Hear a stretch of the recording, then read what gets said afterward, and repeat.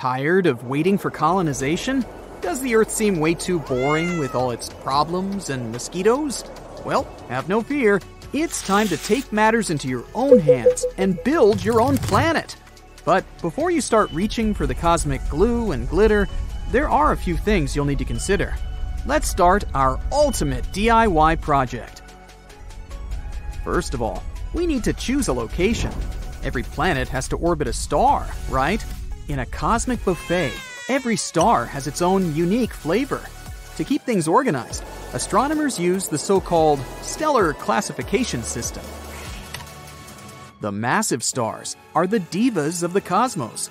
They're huge, bright, and are always stealing the spotlight. But it's not all sunshine and rainbows. They have a short lifespan, burning out super fast, like a candle. They also have huge gravity, so be careful that your planet doesn't get sucked in. The dwarf stars, on the other hand, may be small, but they make up for it with their stamina. They can burn for trillions of years, which means that their planets have plenty of time to develop life. Super hot stars are blue or white ones, while the cold stars are usually red or orange.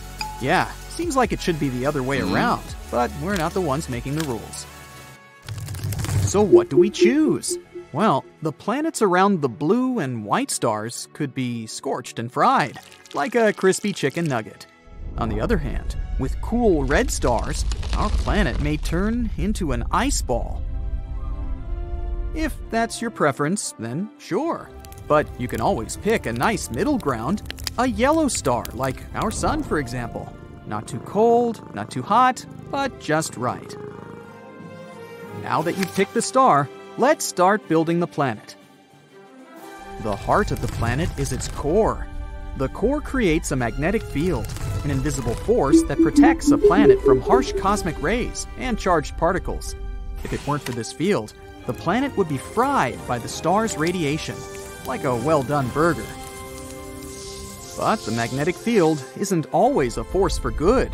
On some planets, like Jupiter, it's so strong that it creates super intense radiation belts and some crazy weather. If you were hoping to use a compass to find your way around on such a planet, forget it. The magnetic field would have the needle spinning like a breakdancer on caffeine. So, if you pick a small light core, the planet will have less protection from solar radiation, like tanning without sunscreen. On the other hand, larger cores can generate more heat, which can lead to more volcanic activity and earthquakes. The best option is a medium-sized core made mostly of iron and nickel. Enough to keep the bad things away, but not too strong to turn a planet into a cosmic hot potato. Once the heart is in place, we can move on to the next step. Planets are like onions. They have layers. Most planets have three main layers: the core, the crust, and the mantle. The core is the filling, as we've already discussed. The mantle is like a hot and gooey layer of caramel between the crust and the core. And the crust is like a thin layer of icing on a planetary cake, covering its surface. But not all planets are built the same way. Because of that, we have tons of options. First up, we have the gas giants, the big boys of the universe. In our solar system, it's Jupiter and Saturn. They don't have a crust at all. They're basically huge balls of gas, like hydrogen and helium, hence the name. Next, we have the ice giants, like Uranus and Neptune. They're like younger, cooler siblings of gas giants. These planets don't really have a solid surface, but it's not pure gas either. They're made mostly of water, ammonia, and methane ice. There are also ocean worlds, and no, they aren't made of pure water. They do have some kind of solid surface, but it's located so deep, and the ocean on their surface is so huge that it kinda does look like a giant water drop. Finally, we have terrestrial planets, like the Earth. They're made mostly of rock and metal. These planets have a surface to stand on, and usually come with a cool mineral collection. And let's not forget about the dwarf planets, the small but mighty. Pluto is probably the most famous one, but there are others in our solar system: Eris, Ceres, Haumea, and so on. They're the scrappy underdogs of the planetary world, always trying to prove their worth, but never making it to full-fledged planets. Which type do you like the most? Gas giants are probably the coolest ones with their enormous sizes, crazy winds, and scary lightning. We also need to create an atmosphere. It's the outer layer of a planet that plays a huge role in its climate and weather. It's also the planet's ultimate protector. Did you know that 90 to 95% of meteors burn up in the Earth's atmosphere? Imagine what would happen if they didn't. Dense and hazy atmospheres, the ones you'll find on places like Venus, have thick layers of carbon dioxide and sulfuric acid. In other words, it's not a planet, but an oven. It's so hot that you could cook a pizza on its surface in no time and get cooked yourself. Next, we have thin and wispy atmospheres, like on Mars. The thin layer of carbon dioxide makes its surface pressure about 1% that of Earth's. On planets like these, you could fly like a superhero if you had a good enough jetpack. Then we have mixed atmospheres, like the one on Earth. The layers of nitrogen, oxygen, and other gases create the perfect conditions for life as we know it. It's also where we get to enjoy sunny days, rainbows, and of course, water. And last but not least, exotic atmospheres. You'll find them on planets like Neptune, where the layers of hydrogen, helium, and methane create a blue-colored world that looks like a giant marble. They're super weird and unusual, so just perfect for creative planet builders. Almost done. The final question is, would you like your planet to have life on it? In that case, there are some things you should consider. For example, it should be located in the habitable zone. This is the sweet spot around a star where conditions are just right for liquid water to exist on the surface. Make sure your planet isn't too close or too far from its star. And don't forget about the temperatures. For example, you'll want a good amount of oxygen for a planet to be nice and warm, but not too much that everything spontaneously combusts. Of course, we need some water, but not too much, and a stable climate. You don't want your planet to be going through extreme swings in temperature or moisture. That's a recipe for extinction, not evolution. Oh, and the orbit should be stable, so that there are no major astronomical events that could throw things off. As you can see, this type of planet is very picky. No wonder it's so hard to find extraterrestrial life. Anyway, now that we've finished messing around in the Planet Creation Editor, how do we even build it? Well, how about terraforming? It's when we deliberately alter a planet's atmosphere, temperature, and other conditions to make it habitable for humans and other Earth-based life forms. For example, we could release greenhouse gases on Mars to warm up the planet and create a thicker atmosphere. But this method is more like polishing a monstrosity that was given to you by a character randomizer. What about building from scratch? That's something straight out of sci-fi.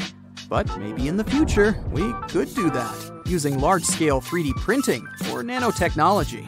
We could create the basic structure and then add all the necessary conditions for life to exist.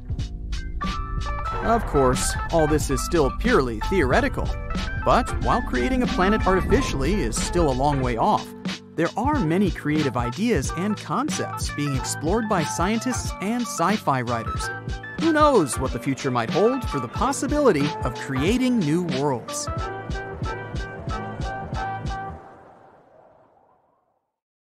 Here on our good old planet Earth, water is literally everywhere. Not only in the oceans and seas, but also in the atmosphere, in the ground, and even in our cells. It covers as much as 71% of the surface of our planet. Looks like our planet should have been called water and not Earth. But what would happen if water and land were distributed equally? What if half of the planet became land and the other half was water? Well, let's find out. First of all, let's discuss what we mean by equally. Despite all the things mentioned earlier, there's actually not so much water on our planet. Yeah, if you collected it all in one giant drop, it'd be slightly larger than the United States in size. And all this amount of water would only be 0.02% of the total mass of Earth. So, it turns out that all these horrifying unexplored ocean depths are basically nothing. And now, just imagine if we changed the composition of our planet by leveling the volume of water and land. What would happen then? Then, we'd get a very creepy ocean planet. The planet would look like one boundless ocean. It'd be very unlikely that you'd find even a couple of small islands on it. And if you did find them, they'd probably be the tops of huge underwater mountains. This world would be practically uninhabitable. If you were on its surface, you wouldn't be able to see the sun or anything else in the sky. You wouldn't know what time of day it is or where exactly you are, all because of the incredibly thick fog and clouds. This kind of weather would be permanent on such a planet. Moreover, you wouldn't even understand where the fog ends and the water begins, all because the humidity would be that high. But could there still be life? Well, maybe inside the ocean itself? Unfortunately, this is also quite unlikely. You see, to get to the bottom of this ocean, you'd have to swim vertically down, not for several hours, but for several days. And even after such a journey, you wouldn't see the bottom yet. The ocean wouldn't be bottomless, of course, but the seabed would consist mainly of very hard, impenetrable ice. But not the kind of ice we're used to. This ice would be exotic. There are different types of it, called Ice 5, Ice 6, and so on. Usually, these types of ice aren't as cold as regular ice and may not melt even at high temperatures. And there would be almost no algae or anything like that. So fish would simply have nothing to eat. That's why, if life appeared on such a planet, it would be a miracle. This life would have to withstand a pressure of more than 20,000 Earth atmospheres. Even the most horrifying monsters from the Mariana Trench would be nothing in comparison to the creatures you'd find on this ocean planet. But could we, humans, live there? Well, theoretically, yes, but it would be extremely hard. We could create something like giant underwater stations, but we would still have thousands of problems. Where to get food and other resources, how to repair stuff, and so on. So it would be far from the best option. Okay, now we know that an ocean planet doesn't sound too endearing. What about another option? What would happen if the surface of the Earth was 50% water and 50% land? For this to happen, we'd need to reduce the current amount of water from 71 to 50%. In this case, the sea level would drop by about 2 miles, and a quarter of our planet would become dry land. Although it doesn't sound like much, the consequences would be disastrous. Right now, there are 5 interconnected oceans on Earth: Atlantic, Indian, Pacific, Southern, and Arctic. But if we lowered the sea level, all these oceans would simply disappear. They'd turn into separate closed reservoirs and seas. On the contrary, all the continents would merge into one giant landmass, almost as if we swapped the land and water. At first, it would seem pretty cool. Now, you could literally walk around the world. However, the amount of land you'd have to travel would also increase. Every continent on the planet would grow in size. All this new territory would be approximately equal to the current area of Asia, Europe, Africa, and North America combined. Well, that would be a huge mass of unused space. But what would we find on these new territories? Most of them would be pretty flat. But in places where there used to be deep oceans, you would see vast corridors and steep crevices. Now, here's another cool thing. Most of the sunken cities would return to the surface. And no, unfortunately, we wouldn't find Atlantis among them. But there would still be a lot of other cool places. For example, the ancient Roman city of Baia, which, according to legends, was basically a paradise on Earth with all its luxurious villas and gardens. Or Heraklion, the city that went under the sea thousands of years ago and was considered a myth for a long time. So yeah, we could organize tours to these ancient places. But of course, not everything would be fun and games in such a world. Due to a severe loss of water, ocean currents would be disrupted, and this would lead to very serious climate problems. The ocean absorbs the heat radiated by the sun. Thanks to the currents, this heat is distributed all over Earth, which creates a stable and pleasant climate. But if these currents were disrupted, then the temperatures on Earth would become more extreme.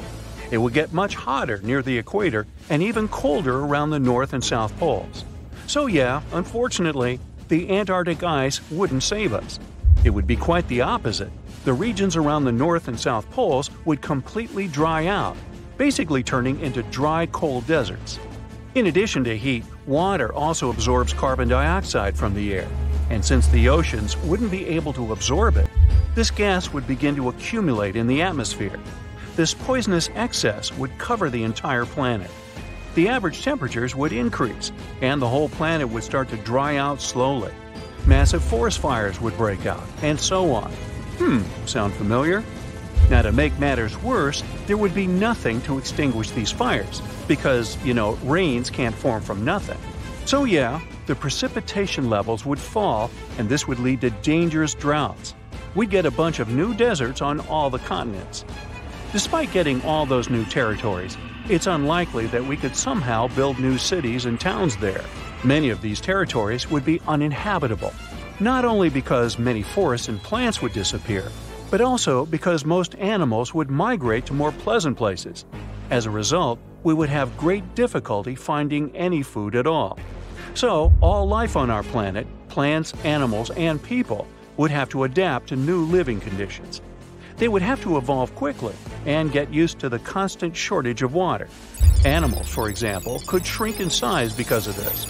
Many of them, due to the lack of grass and moisture, would switch to a strictly carnivorous diet.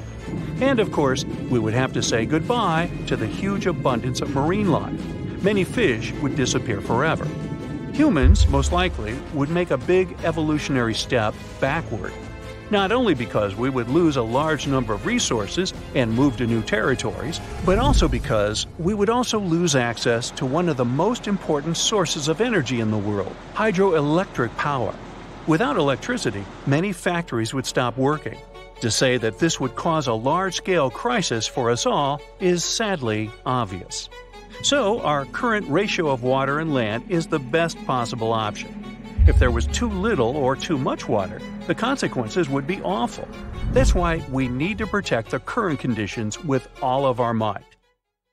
Have you ever wondered what it would be like if every planet in our solar system was the size of Earth? Well, it's time to dive into this mind-boggling scenario. Let's imagine what each planet would look like if they were as big as our beloved blue planet. Would the barren red landscape of Mars suddenly become a lush green oasis? Would the massive swirling gas giant Jupiter just disappear? And how would it affect our solar system as a whole? Are we all doomed? Buckle up and let's find out. The first planet on our list is Mercury, the smallest planet in our solar system. But now, forget about the moon-like Mercury. Instead, picture yourself on the surface of a super dynamic incandescent inferno. There are a lot of craters and active volcanoes around you, and right in front of you is a huge, blinding bright sun. What a nightmare! But let's break these changes down. Well, along with the size of Mercury, both its mass and gravity would increase. In that case, it's possible that Mercury would have more atmosphere. Temperatures on Mercury are extreme, not only because it's very close to the sun, but also because of its very thin atmosphere. So during the day, the temperatures there reach 800 degrees Fahrenheit. And at night, it becomes terrifyingly cold, down to negative 290 degrees Fahrenheit. But now, when the gravity is stronger, Mercury could have a denser atmosphere, so the heat would be better distributed across the planet. And the atmosphere isn't the only thing that could make it hotter. If Mercury became bigger, it would likely experience increased internal heating due to gravitational compression. And hypothetically, its tectonic activity could increase. In other words, more interesting landscape, more mountains, and more scary active volcanoes. Congratulations, you've turned Mercury into Venus 2.0. For us, all these changes wouldn't be very pleasant. Now, it would become much harder to send our spacecraft there, so it's better for Mercury to stay as it is, small, calm, and boring. basically the complete opposite of our next planet, Venus. So what would happen to Venus if it was Earth-sized? Actually, nothing. It wouldn't change at all because Venus is already almost the size of Earth. It's even called the Earth's twin, although twin is a big word, of course. In reality, we couldn't be more different. Venus is often called the morning star because it's so bright and visible in the sky. But don't let its beauty fool you. This planet is one of the most inhospitable places in our solar system. Its surface is hotter than a freshly baked pizza, around 900 degrees Fahrenheit, and it's covered in thick clouds of sulfuric acid that would dissolve any human who tried to visit. So, unfortunately, you won't be planning any trips there anytime soon.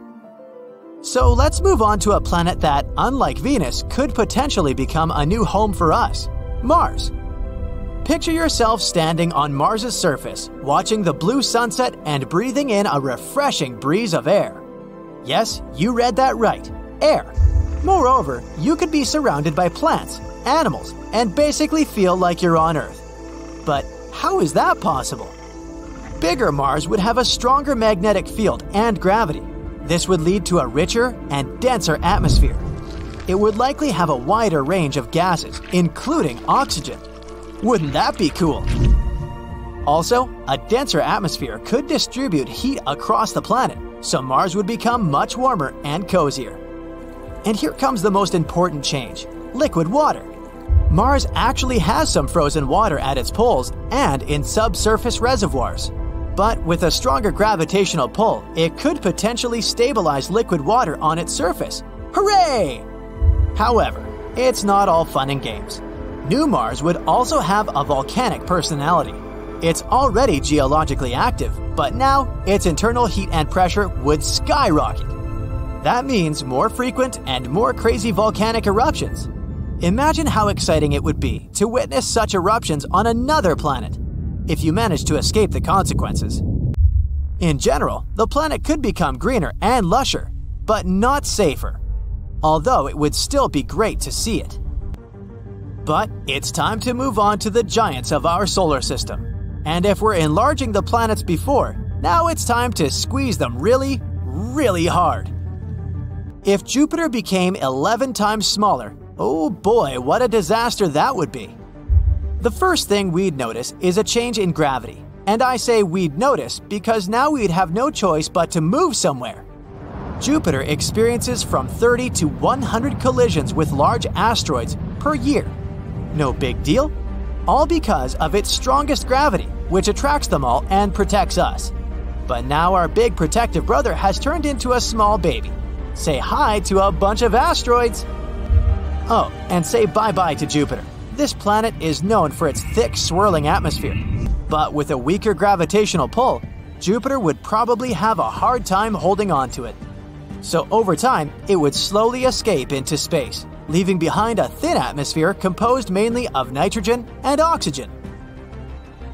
We'll also have to bid farewell to the iconic appearance of another giant, Saturn. The most noticeable difference would be the disappearance of its famous rings. Made up of small particles of ice and rock, the rings are a unique feature of Saturn.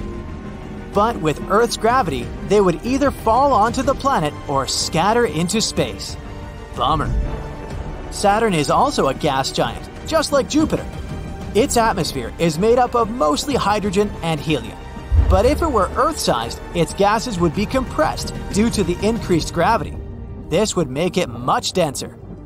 That means Saturn's overall size and shape would change. Theoretically, if we squeeze Saturn hard, it could potentially become a brown dwarf.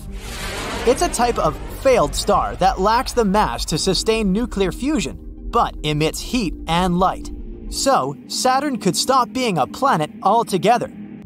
The weather on it would probably have changed too. All its crazy storms, such as the famous hexagonal storm at its North Pole, would have become weaker and calmer. The next giant is Uranus. Let's try to compress this poor fella. First off, the surface gravity on Uranus would be much weaker than it is now. Its atmosphere might also change. If Uranus was smaller, it could have a thinner atmosphere and different gases altogether. This planet is pretty chilly, with an average temperature of negative 353 degrees Fahrenheit. Ugh. But if it was the size of Earth, it might actually warm up a bit due to its reduced volume to surface area ratio. Don't get too excited though, it would still be way colder than the coldest spots on Earth. As you can see, gas giants don't easily go through all this shrinking, except perhaps one of them. Surprisingly, small Neptune would become much friendlier. For starters, it would probably be a rocky planet with a tiny atmosphere. That means no more gas giant, but instead, a planet that's easier for humans and critters alike to live and move around on. Speaking of movement, because of the smaller size, the gravity on this new Neptune would be almost the same as Earth's, making it a heck of a lot easier to walk and jump around. No more floating away into space. Now, the atmosphere of the original Neptune is so thick you could barely see your hand in front of your face. And the surface pressure is about 100 times that of Earth's atmosphere. But our new Neptune would be much different, with a much thinner and less dense atmosphere. It would still have some methane, water, and ammonia in it, but nowhere near as much as before. Finally, the temperature. The current Neptune is freezing, with an average temperature of about negative 370 degrees Fahrenheit. But if it was the same size as Earth, it would likely be much warmer, just like Uranus. Ah, that's more like it. What a planet that would be. That's it for the changes in the planets. But what would happen to the entire solar system if we made all the planets so small? It's hard to predict, but it's clear that their gravity and orbits could change a lot. It's unlikely that any of them would have flown into outer space, or crashed into each other, or something like that. But many of their orbits would probably become quite unstable, and the number of collisions with asteroids would have increased significantly. Of course, all this is purely speculation. It's not like we can actually test all this. But it's still a pretty interesting thought experiment, and it makes you appreciate just how unique and special our solar system really is. Move over, Star Wars. Astronomers have discovered an exotic star system that puts you to shame. Did you know our solar system is a bit of a loner in the galaxy? Most stars actually have companions, and some even have multiple. For example, binary star systems are very common, consisting of two stars orbiting around a common center of mass. Usually, you can't see them with a naked eye. To an observer on Earth, they'll most likely mold together and appear to be one. For example, Alpha Centauri A and Alpha Centauri B together form a binary system. They're some of the brightest stars in their constellation and the third brightest in the night sky in general, outshined only by Sirius and Canopus. But if you look at them, they'll appear to be a single star. Although it's not always like this. There are also so-called double stars. They're located so close that they may seem like a binary system, and they can either be one or not. You can even do a little eye test. In the Big Dipper constellation, try to look for Mizar and Alcor. They're kind of hard to spot, but they're right there on the arm of the Big Dipper. Now, if you're able to see them not as one, but two, then you have good eyesight. And hey, why settle for just two stars when you can have more? Triple systems are also quite common, with three stars orbiting around each other in a delicate cosmic dance. These systems can be full of surprises because the orbits are so difficult to predict.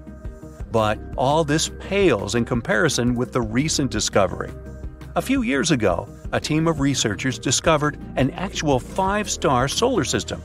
It's located 250 light-years away in the Ursa Major constellation and was discovered by the Super WASP project. All of the stars there were formed from the same disk of dust and gas, and now they're connected in one complex gravitational dance. Now, this doesn't mean they're all incredibly close to each other. They don't do some kind of a square dance, you know. In fact, they're separated by more than the distance of Pluto's orbit around the Sun. Usually, such large systems consist of smaller ones. For example, in this case, there are two stars that are super far away, two stars that are so close that one is practically stealing the other's hydrogen, you bad boy, and one tag-along lone companion.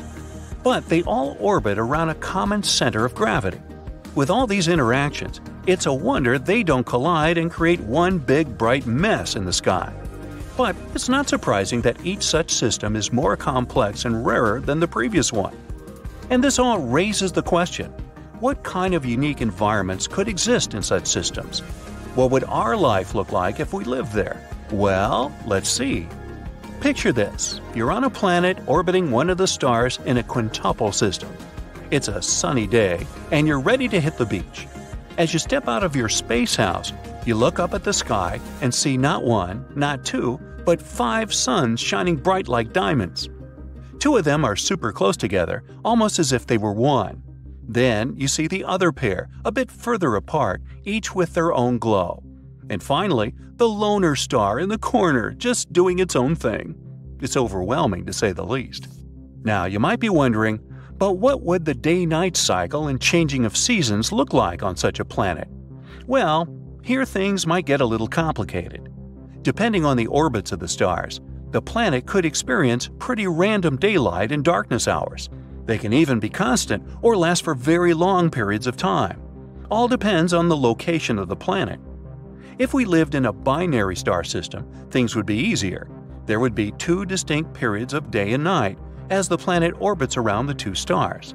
But with 5 stars, their brightness and position would be constantly changing, so the day-night cycle could get extremely chaotic. Hey, I need my sleep here. On the other hand, this would make for some pretty spectacular views. We could experience several different sunrises and sunsets, each of different brightness and color per day. The changing of seasons doesn't get easier.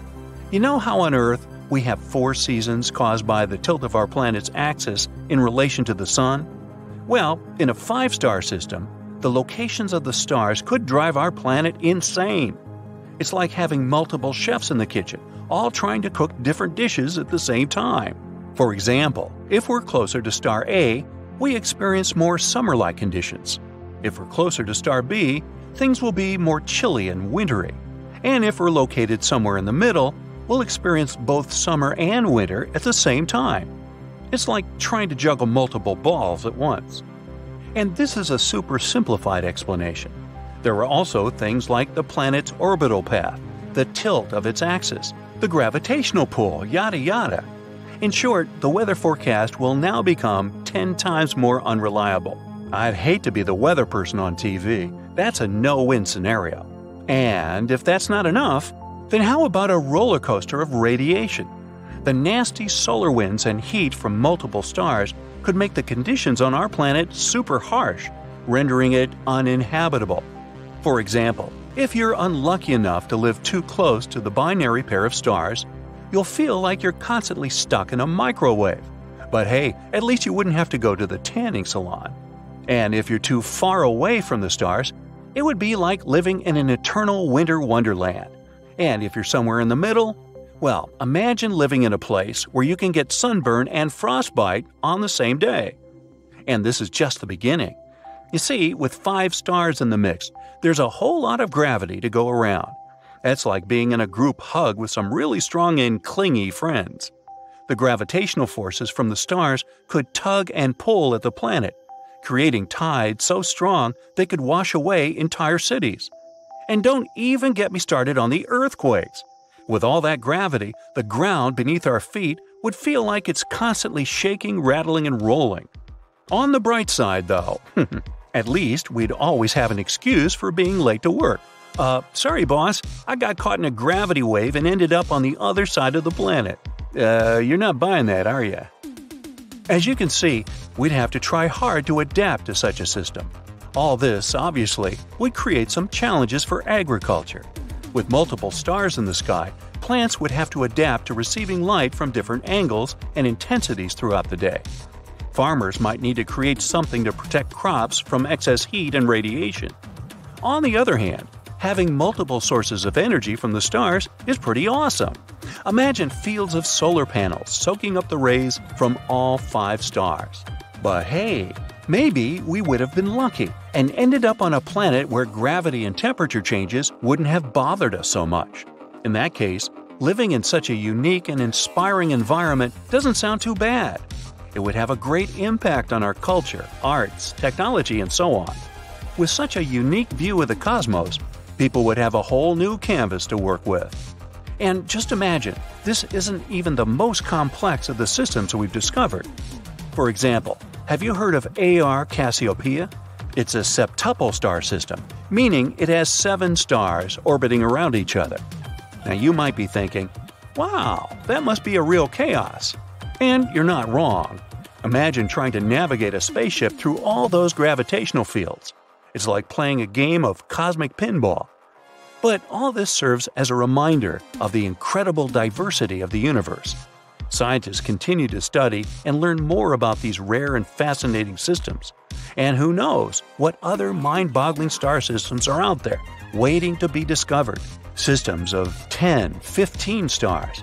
Nearly as many stars as there are in Hollywood. Get it? Stars? Hollywood? Okay, I agree, it's lame. The Moon is the Earth's closest neighbor in space, and its only natural satellite. It likely formed when a huge Mars-sized object crashed into our planet billions of years ago. This catastrophe turned Earth into a scorching ball of molten rock, and it also pushed some material into its orbit, eventually creating the Moon. Now, this heavily cratered sphere revolves around our planet, causing the high and low tides we enjoy around the globe. A bit more than 1/4 the size of Earth, it is the 5th largest natural satellite in the solar system. The Moon has several phases, for example, new, full, or crescent moon, first and last quarter. But whatever the satellite looks like, you can always find it in the night sky, and sometimes even during the day. But now, imagine waking up at night, looking up into the night sky, and noticing that the Moon looks a little different than usual. Looks brighter and bigger. The difference is so slight, you assume you're just seeing things because you're half asleep. You go back to bed, blissfully unaware that instead of the Moon, you've just seen Mercury. At first glance, this planet, the nearest to the Sun, is similar to our natural satellite. Its surface is also littered with craters left by space rocks. But Mercury is around 2/5 the size of our planet, so it's a bit larger than the Moon. This would mean a greater impact on our planet. Nights would become brighter, high tides would become higher, and low tides, you guessed it, lower. The lunar cycle, that's the time the Moon, or rather Mercury now, needs to go through all the phases, would become 14 hours shorter. But all in all, such a replacement would not have any drastic consequences for our planet. Alright then, how about Venus? What if we instead swap in the 3rd brightest natural object after the Sun and the Moon? Venus is often called Earth's sister planet because their mass and size are nearly the same. And that would make a difference. Venus would be as large in our sky as Earth once appeared to the Apollo astronauts when they looked at it from the Moon's surface. The morning star, as it's often called, would be much brighter than the Moon. For one thing, it generally reflects 6 times more sunlight, but it would also occupy at least 16 times more space in the sky. That's why nights on Earth would be way brighter, as bright as early twilight now. If you looked at Venus from this distance, you'd even be able to make out the vague swirling patterns on the planet's yellowish-white cloud cover. But Venus wouldn't really become Earth's satellite. The 2 planets would likely orbit around their common center of mass, and this orbit would be quite eccentric. Like me! But if Venus moved in the same speed as the Moon does now, the 2 planets would eventually crash into each other. Uh-oh. Okay, let's pull another switcheroo. If Mars was up there in the sky instead of the Moon, it would also be hard to ignore. The planet's disk would emit a reddish hue, and it would be almost twice the Moon's size. Even without a telescope, you'd be able to marvel at its unusual color and the dark spots on its surface. And even if you didn't see the red planet, you would still feel its unusual effects on ours. Mars is half the Earth's size, but several times larger than the Moon. Replacing a smaller space body with a much larger one would increase the gravitational stress, upsetting the delicate balance on our planet. If you were unlucky enough to be at the seaside when Mars took the Moon's place, you'd have to evacuate as soon as possible. Massive waves would rise in the oceans under Martian influence. They would crash against the shoreline like the largest tsunamis. Mars would also reflect more sunlight than the Moon, thus illuminating the night sky. However, this time with an eerie red tint. And you'd be able to admire the tallest mountain in the solar system, Olympus Mons, through a telescope. Mars isn't large enough to change the Earth's orbit dramatically. But with time, the two planets would probably begin to orbit each other, creating a binary planet system. And since Mars would be literally next door, voyages to it would become a whole lot more feasible. Pack your bags, kids! Okay, now for the big one. If Jupiter replaced the Moon, Earth would immediately lose its status as an independent planet. It would instantly turn into yet another moon of the largest planet in the solar system. But hey, at least people would have a beautiful sky view, right? Jupiter is dozens of times larger than the Moon. A gigantic, beautifully striped, swirly sphere would cover nearly all of the horizon. If you had time to enjoy the show, you'd see yellow, brown, red, and white clouds floating in Jupiter's atmosphere. Sadly, you wouldn't have much time to enjoy the view, as the gas giant's gravitational pull would instantly cause severe earthquakes, volcanic eruptions, and tsunamis. Earth's mantle and crust would be drawn towards Jupiter, which would break the planet apart. It would be stretched and compressed with such force that its surface would bulge back and forth by more than 300 feet. On top of that, Earth's speed is only 10% of what is needed for us to stay in Jupiter's orbit. That's why our sluggish planet would crash into the gas giant in less than a day. Now, the rest of the planets on the list are smaller than Jupiter, but they're still ridiculously huge, so from here on out, expect to see similar results. But if Saturn was to replace the Moon, it would truly be the most beautiful skyline to behold. I'm a little biased because Saturn is my favorite planet. It's more than 35 times larger than the Moon, so it would cover 18 degrees of the sky. And its rings would stretch even further, from horizon to horizon. At the distance the Moon currently is, Earth would be a bit further away from Saturn than its own moon, Dione. And again, since Saturn is way more powerful than our planet, Earth would once again turn into a satellite. And again, Earth's rotational speed wouldn't be enough to keep it up in orbit, so we'd most likely crash into it in a day or two as well. But before burning up in Saturn's atmosphere, we'd have to pass through its magnificent rings. They're made up of pieces of comets, asteroids, and fragments of moons that shattered millions of years ago. It wouldn't be an easy feat to get through all that space debris. Plus, our planet would have to avoid all of Saturn's moons, all 53 of them. Does anyone know how to fly this thing? But even if Earth did somehow stay up in orbit and turn into Saturn's 54th moon, the gas giant's gravitational pull would still lead to massive tectonic shifts all over the globe. They would be tearing the planet's crust apart until there's nothing left. Not good either. Next up, twins. Uranus and Neptune are both ice giants. They are the same size, larger than Earth, but still smaller than Saturn or Jupiter. They both have icy interiors, deep atmospheres, and a similar color, a very mystifying bluish green. So if either of these planets replaced the Moon, the consequences would be the same. So, let's flip a coin. Okay, let's say that Neptune is the one you'd see in the sky one day. Neptune is 14 times larger than the Moon.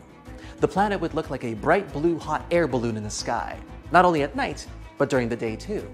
It would appear to be 15 times larger than the Sun. If everything else remained the same, a solar eclipse would seem to continue for ages. Once the Sun would vanish behind Neptune's edge, our planet would be plunged into complete darkness for no less than an hour and a half, as opposed to our measly 7 minutes and 32 seconds with the Moon. Neptune has 17 times the mass of Earth, so its gravitational pull is much stronger. That's why our planet would instantly become, say it with me now, a satellite. It would orbit Neptune at about the same distance as its own largest moon, Triton, only slightly further away. This means there would be a great risk of Earth colliding with Triton, which probably wouldn't go too well. But let's assume we were lucky enough not to cross paths with Neptune's satellite. Even so, there would be more than enough problems on our hands. For example, tides in our planet would become 1,000 times more powerful than those caused by the Moon. Neptune's gravitational force wouldn't pull Earth apart, but it would heat it up significantly. The seismic activity would increase, setting off earthquakes and volcanic eruptions. And probably bork up the internet too. But of course, the most dramatic scenario would happen should the Moon get replaced by the Sun. See for yourself. The distance between Earth and its natural satellite is about 240,000 miles. But there are between 28 and 43 million miles between the Sun and Mercury. Even though this distance is huge, Mercury is still a scorched, deserted land. It experiences enormous temperature differences, from minus 280 degrees at night to 800 degrees during the day. So I'm sure it's no surprise to learn that if the Sun would suddenly appear as close to the Earth as the Moon is now, it would instantly burn everything off the planet's surface. You wouldn't even have a millisecond to wow at the blazing ball of plasma engulfing the whole sky. I'm afraid sunblock's not going to cut it this time. Typical solar flares are much longer than the Earth's diameter. Just one of them would be enough to melt the Earth's crust, burn its atmosphere, and wipe all forms of life off the face of the Earth. And then our blazing piece of molten rock would immediately be pulled in by the Sun and vaporized on its surface. Fun! So, what do we learn from all this? More than anything, I think it highlights just how lucky we are to have the Moon exactly as it is, exactly where it is. To try to replace it with anything else would only spell catastrophe for us here on Earth, sooner or later. Thanks, Moon! And thank you for watching. If the Sun decided to stop producing light, then the animals in the wild would be the first to notice. Most animals need daytime to roam from place to place, especially in the large savannas in Africa. Zebras, wildebeests, and giraffes all need the day to move to avoid predators. As soon as the sun goes down, it's their bedtime. If the sun suddenly went dark, animals wouldn't comprehend what was going on and would simply become an early lunch for predators. Nocturnal creatures would be equally confused at the time change. Birds usually flock during the day, so we wouldn't hear or see any of them. We have them to thank for eating pests in the sky. Well, them and bats. But if you're in an area with no bats, then consider the insects to be the winners here. Temperatures would start to drop gradually. Humans would notice the effects as well. We're used to having the sun shining at the peak of noon, but with the sunshine's disappearance, we would be living in total darkness. It'd just be a matter of survival. If the sun suddenly got dark, then we'd only have around 8 minutes to enjoy the rest of it. That's because it takes that much time for sunlight to travel thousands of miles across the solar system. We would have to use UV lights to grow some crops, but it wouldn't be enough to feed the whole world. Not to mention the dropping temperatures across the world. Survival would be difficult in the open plain. Everyone would have to duck inside shelters and warm bunkers. Plants need photosynthesis to grow. Without it, we wouldn't have any crops. Bread wouldn't exist, since it needs wheat. Even the algae in the oceans need photosynthesis to survive, which is the highest source of oxygen rather than forests. This means oxygen levels would start to deplete. Large bodies of water like lakes, oceans, and seas would also start to lack oxygen to sustain marine life. One of our main sources of vitamin D is the sun. There are other ways of getting it, but the sun is the best and most convenient way. Without crops or vegetation, all the herbivores would have to rummage for the last green grass on land or a leaf hanging from a tree. They would soon run out of food, which would also be bad news for us humans, since we need animals like cows, horses, and sheep for our livelihoods. This wouldn't happen overnight. Of course, the oceans would remain warm for some time, but eventually, they would get cold and freeze. Earth is still a planet powered by an iron core that produces so much heat. This would not be enough to keep the planet warm. Our next step would be finding the right shelter and keeping warm. If this happened overnight, then chances are there wouldn't be any ready-made bunkers for a scenario like this, unless you're watching this video and decide to build one after. They would have to provide heat 24/7 and be capable of growing crops under UV light. Solar-powered facilities would be a thing of the past. People would have to wear sustainable suits when venturing out into the open. Since it would be so dark, we would need strong lights or powerful night vision goggles to see anything. The lands would be desolate. Nocturnal creatures that can handle freezing temperatures would take it over. Structures would collapse, since there would be oxygen depletion. Concrete needs oxygen to remain intact. The bunkers themselves would have limited oxygen as well. we would need to uproot many trees and place them under strong UV lights for them to produce oxygen. In turn, it would produce its ecosystem in the large underground bunkers. The oceans on the surface would freeze over eventually. Gathering any natural resources from the ocean floor, like gas or oil, would be impossible. The large object, which used to be a bright and sunny star, would still be floating around. But what would happen if the sun disappeared overnight? Well, pretty much the same thing, except way worse. The sun is the largest celestial object in our solar system, which keeps all of our planets lined up the way they are. They orbit around the sun, minding their own business. Without such a large object keeping them steady, the planets would start to float around randomly. Some might even collide with each other. In other cases, the planets would just float around and fly off into space eventually, until they found a new star to orbit around. Earth might or might not be one of those planets. Our planet would still be dark. We would be flying through space at an unusual speed. The planet wouldn't rotate on itself, and many objects would crash into us. We'd be in the trajectory line of mass comets waiting to strike us down. The threat of the cold wouldn't be a major factor anymore. It would be what's beyond us. This means we'd have to dig our bunkers deeper. We wouldn't have an atmosphere anymore to trap any form of heat or anything. We would be floating for an eternity. But let's go back to that scenario where the sun just decided to go dark. Don't worry, our planet would still be orbiting the sun along with the other planets. The temperatures would keep plummeting until nothing could survive on the surface. It would be total darkness 24/7. Only bacteria and possibly tardigrades could survive on the surface. Tardigrades are microscopic critters that can survive just about anything, including outer space. Eventually, oxygen would be absent from the Earth's surface, and there wouldn't be anything up there anymore except for them. Since they would be the dominant and possibly the only creatures on the surface, they'd manage to evolve into bigger species and produce many more. Hundreds of thousands of years into the future, humans would have had to evolve to the conditions underground.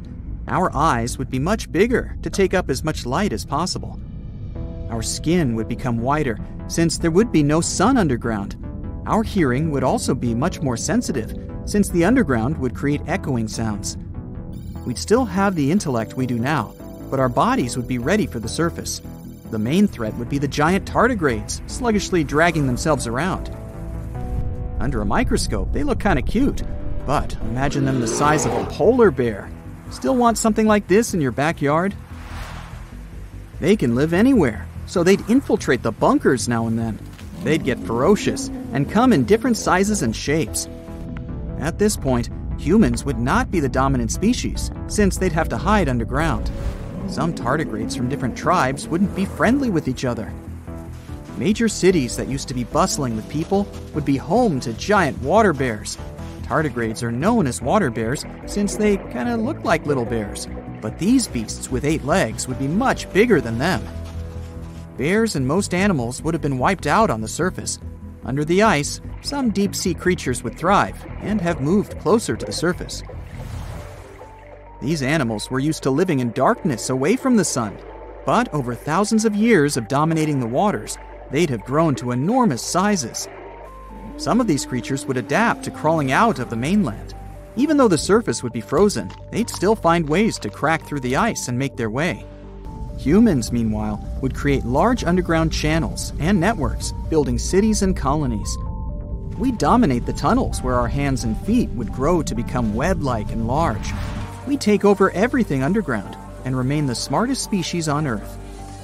We'd manage to keep old art pieces from the surface and important records to stay as human as possible. We'd keep on surviving no matter what. What would happen if our planet turned into 2 separate ones, one consisting entirely of land and the other one of water? Could we survive on any of them, and how? Well, you're lucky, because I'm going to answer this question right now. So let's imagine that our Earth has turned into 2 separate planets sharing one orbit. Let's call these hypothetical planets rock and water. I know, very original. Anyway, let's start with the rock because this one is much easier to imagine. All we should do is ask, What would happen if all the oceans on the Earth suddenly dried up? Now, we know that water is life. It covers 70% of the surface of our planet. There's so much water that even if all the oceans and seas disappeared, some of it would still be left in underground rivers, streams, and so on. But unfortunately, it would not be enough for us to survive. All sea creatures disappear. After some time, all other animals, plants, and of course, people share their fate. Completely dried forests burst into flames sooner or later and burn until there is nothing left but ashes. But hey, it's not that bad. Well, it is bad, but life can still exist in some form. There are some bacteria that make cockroaches jealous. They're able to survive absolutely any conditions. For example, extremophiles have already evolved to live without water. These little guys can survive in an incredibly hot or acidic environment without water or even sunlight. Without them, the rock becomes an empty, lifeless planet. Although, who knows? Maybe someday extremophiles will be able to evolve into some wildly cool forms that can survive literally anywhere. But for now, the rock is just a floating rock, basically. Oh wait, did you imagine a hot desert or some sort of red-hot steppes? Surprise, surprise! This planet is actually extremely cold. You see, without water, there would be no atmosphere. The atmosphere consists of a concentration of various gases, including hydrogen and oxygen. Some H and O. You know where this is going, right? Yep, no water, no atmosphere. And since it is the atmosphere that accumulates all the heat we need, the planet would be very cold without it. The contrast between cold and less cold places also becomes very sharp.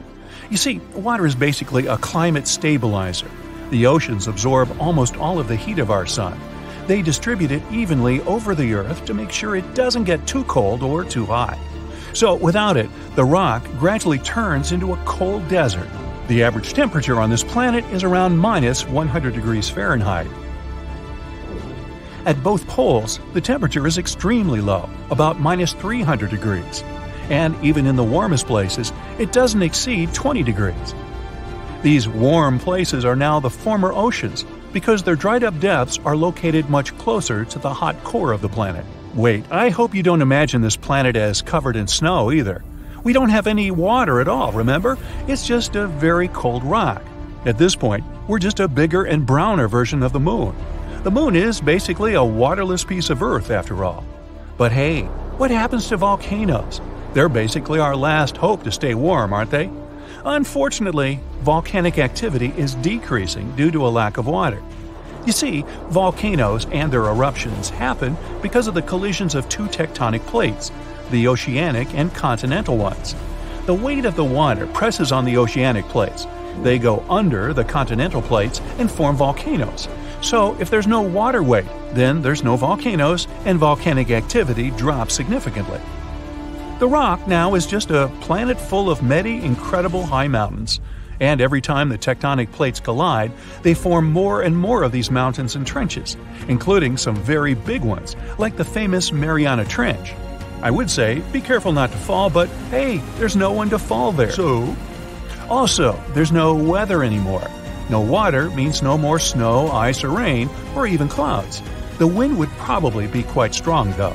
Well, that's the fate of the planet rock. Not very bright, so let's just go see how the water planet is doing. Many, many billions of years ago, I wasn't around then, our Earth actually was a planet entirely covered with water. Then, about 1 billion years ago, the sea level dropped. The land appeared. This has changed the atmosphere of our planet forever, and that's how life was born here. But what happens if it returns to its original state? Well, to answer that question, we should first learn more about the ocean planets. So, what does one of these look like? Oh, sorry, I almost forgot. We have no idea. We haven't found any planets of this type because they're incredibly rare. I mean, there is one planet that is low-key and could be called an ocean planet. Yeah, I'm not even going to try and pronounce that. Still, even this one doesn't look the way you probably imagine. The water on it is in a very weird, unique state. Scientists have called this hot ice or superliquid water, and we've never seen anything like this before.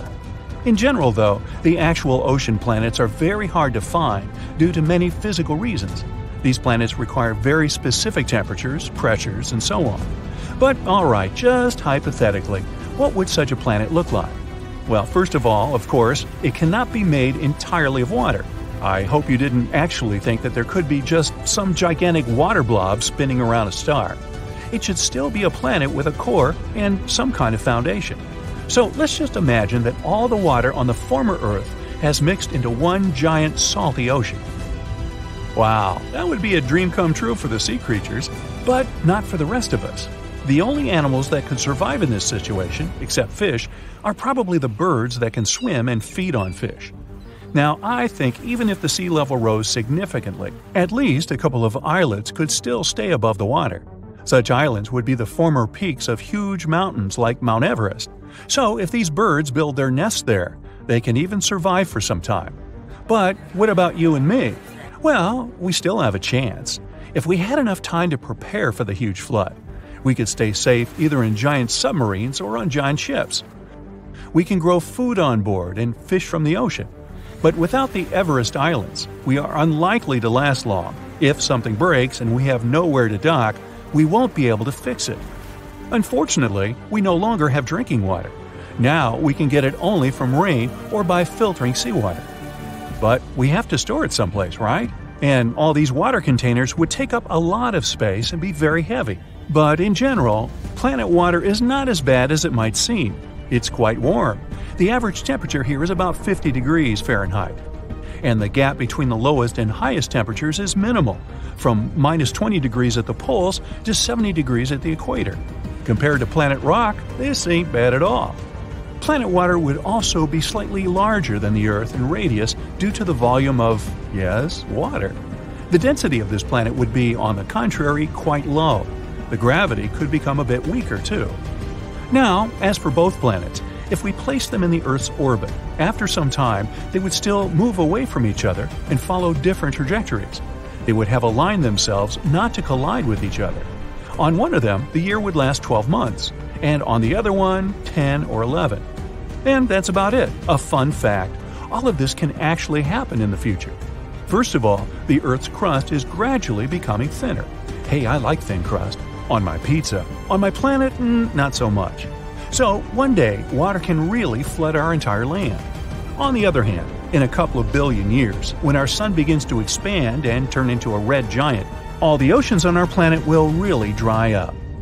Alright, take a deep breath and shake it out. That's enough of this grim fairy tale. It's a waste of time to worry about such things so far off when, today, I can't find my wallet anywhere. I thought I put it over here. Ah, Earth. The third rock from the Sun. The blue planet. You get it. Its atmosphere is made up of around 78% nitrogen, 21% oxygen, and 1% argon, water vapor, and carbon dioxide. A nice balance for any living creatures to breathe. The weather here is also perfect for life to exist, unlike places like Saturn, Mercury, or any other celestial object in our solar system. We have the troposphere to thank for that. It's the densest part of the atmosphere on our planet and is 5 to 9 miles wide. It's the layer of the atmosphere that always affects our weather and secures the right conditions for life to exist and to have bodies of water. Earth is just sitting in its orbital path, minding its own business, revolving around the sun until, bam! Venus and Mars swoop in and spoil the fun. No one wants to leave poor Earth alone. These two relatively large celestial objects moving toward Earth will have dire consequences for our planet, starting with changes in its orbiting trajectory path. The planet's orbits in the solar system have to maintain the right balance so that nothing goes haywire. Of course, if any large object approaches Earth, it would throw our orbiting path off course. The planets will revolve around each other, which will cause plenty of natural disasters on our lands. This will also affect our rotation timing, potentially slowing it down. Days will not flow but drag by. Animals that rely on daytime will need to readjust their biological clocks. Nocturnal animals will also need to figure out how to cope with the long nights. Humans have adjusted pretty well to the 24 hours a day timing. Time itself is just a human construct to measure things. We'll have a tough time sleeping and adjusting to the stretched day. Marine animals rely on the natural current flow to migrate around the oceans. With Mars and Venus crashing the party, it looks like they will also need to find new paths. Birds migrating to other lands throughout the year will also be confused and not know what to do. In general, the Earth's temperature will rise, and massive heat waves and permanent climate changes will occur. This brings us to our next issue, the heat. The radical temperature rise will turn everything into a barren desert. It'll be summer all year long, especially if Venus is in the picture. Most of the planet will dry up and won't be suitable for growing crops. Venus is hot, really hot. Even though it's not the closest planet to the Sun, it's still the hottest. The temperatures on Venus are close to 900 degrees Fahrenheit, which will melt you like an ice cube. The lands on Venus are generally flat, probably due to the temperatures. It's mainly hot because its atmosphere is thick and traps the hazardous gases inside. If Venus inches its way towards us, it'll invite those gases to our atmosphere and compromise it. Mars, or the red planet as we know it, is very cold. That might stay the same if it starts rotating around us. It's also home to the largest dormant volcano in our solar system, which makes Mount Everest look like a tiny bush compared to a tree. With so much instability, it might just wake up one day and spew out molten lava. Mars has a very thin atmosphere, which makes the planet chilly. Its gravity is quite similar to ours. It's actually very cold and has ice caps in the poles covered with carbon dioxide. The same's true for Mercury. You can only last there as long as you can hold your breath and be in the sweet spot between the sunrise and sunset. The three planets orbiting each other will eventually collide. It's just a matter of time. And the Moon, just hanging out like a fly on the wall, will be so insignificant that something will eventually throw it off course and another planet will capture it to its orbit. Or, in the most dire case, it will collide with one of the two intruding planets. Earth will experience extreme tidal waves like nothing before. The two new planets revolving around Earth will cause a major imbalance, making our gravity shift out of control. Each tidal wave will be bigger than the previous one and will cover the dry land. Plenty of little scattered islands in the oceans will be completely submerged. Coastal cities and towns will also be home to fish. Flat countries in general will need boats to get around. Dams and dikes won't be enough to stop the water from coming in. Everyone needs to move towards higher ground to escape the floods. With the climate getting hotter, the polar caps will melt like ice cream on a sweltering summer day and add to the water level rising. Within a few months, the whole Arctic will be nothing but liquid. But wait, there's more! The crust will wear out due to the instability of the Earth's surface and fluctuating gravity. The Earth's crust is mainly made up of oxygen, which means we're basically walking on air. We might experience more earthquakes than before, and dormant volcanoes will wake up from their deep slumber. The skies will be covered in ash, making flights impossible. No one can travel by sea or by air. Importing and exporting will become history. The overall climate will get hotter, just like in Venus. The three planets orbiting each other and their huge mass might even unintentionally welcome other planets and celestial bodies to join the party. So, what if Jupiter decided to turn up? Now, Jupiter is the largest planet in our solar system. To give you an idea, the Earth would be just the size of a grape if Jupiter were the size of a basketball. It also has the largest storm we can perceive. That's known as the red spot, a place twice the size of Earth that has hurricane-like storms that have been going on for hundreds of years. Now, by the time you're done watching this video, you can expect the storm to still be going at it. Since the planet is huge, gravity must be quite strong here. It also has many moons, some of them of our little Earth. There will be no room for any proper space among the planets. Jupiter's moons will be thrown off course and latch onto other planets around. Some of the moons might collide with each other, causing massive debris to be displaced all over the place. The gravity of the planetary party will attract comets to enter the atmosphere, potentially crashing down on us. Oxygen levels will deplete, so the Earth's crust crumbling will continue. It'll rip open the ozone layer, causing heavy strokes of ultraviolet waves to enter our atmosphere. We won't be able to step outside for too long without some protective gear and oxygen tanks. Human civilization will change drastically. We'll all live in sheltered containers that will provide clean air and safe and filtered sun rays. The shelters will be sturdy enough to withstand frequent earthquakes. We will grow only enough crops to sustain ourselves until we leave the Earth. Since it'll only be a matter of time before the planets collide, the next step would be to create large rocket ships to fly us out of the Earth. With Mars, Venus, and Jupiter revolving close to us, it won't be easy to do so. All the space debris will be blocking us from exiting the space zone area. The only safe place outside this region will be many millions of miles away, where only single planets exist. They may or may not have the conditions to host life, but humans will have the technology to land just about anywhere with similar gravity and construct the right shelters. Eventually, Mars, Venus, Earth, and Jupiter will collide with each other and break like eggs, like a big space omelet. Don't forget the moon's crashing and breaking in the mix, but we'll already be far, far away by then, hopefully.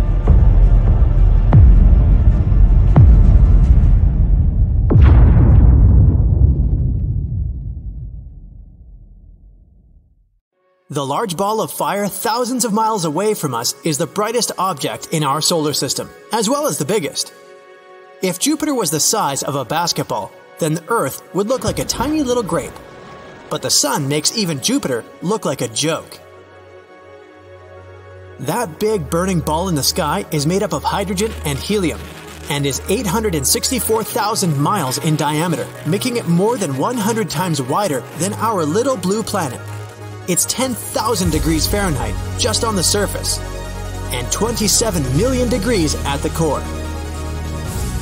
The Moon, on the other hand, is a little easier to grasp at around 2,160 miles in diameter, which is only less than a third of Earth. It might seem pretty big floating in the sky, but that's because it's the closest object to us. But what if the tables, or in this case, celestial bodies, have turned, and the Moon suddenly became brighter than the Sun? Let's explore several scenarios. Scenario 1. If the Moon becomes brighter than the Sun, the nights will be brighter than days. It means your sleep cycle will be disrupted. All nocturnal animals will be utterly confused. When is it time to go out and eat now? In the extreme north and south poles, the nights and days are for months on end. So people living in the area already have an idea of what it's like to sleep at 11 p.m. with the sun shining brightly above them. For the rest of us, it won't be easy. Let's say you're out camping and prepare an awesome meal and gear up for the dark nights. As you trek into the forest, you find a spot that has an awesome view of the lake and the clear sky above. It's 7 p.m. and you start a fire for some s'mores and get the telescope ready. The only problem is that when the sun begins to set, the moon lights up the sky even brighter. It's surprisingly not as hot as you'd imagine, since it's not direct sunlight, but regardless, it's still pretty hot. Scenario 2. Temperatures will surely rise either way. That means snow will melt away faster than you can go, What's going on? The snow on the mountains will be the first to melt, followed by the polar caps. With so much heat, the sea levels will rise and take small remote islands scattered across the ocean underwater. Coastal towns will go down and everyone will live closer inward. This will likely cause a chain reaction in the world economy. There will be no more winters, which means no more winter activities like skiing, snowboarding, or snow fights.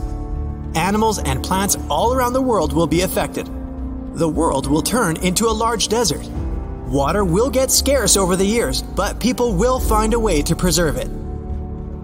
Scenario 3. You're sitting behind your desk, bored. You're losing business. People aren't buying as many sunglasses as you thought.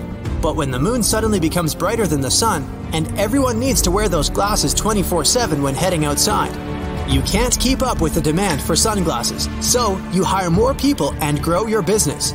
You eventually become the best sunglasses business in the country.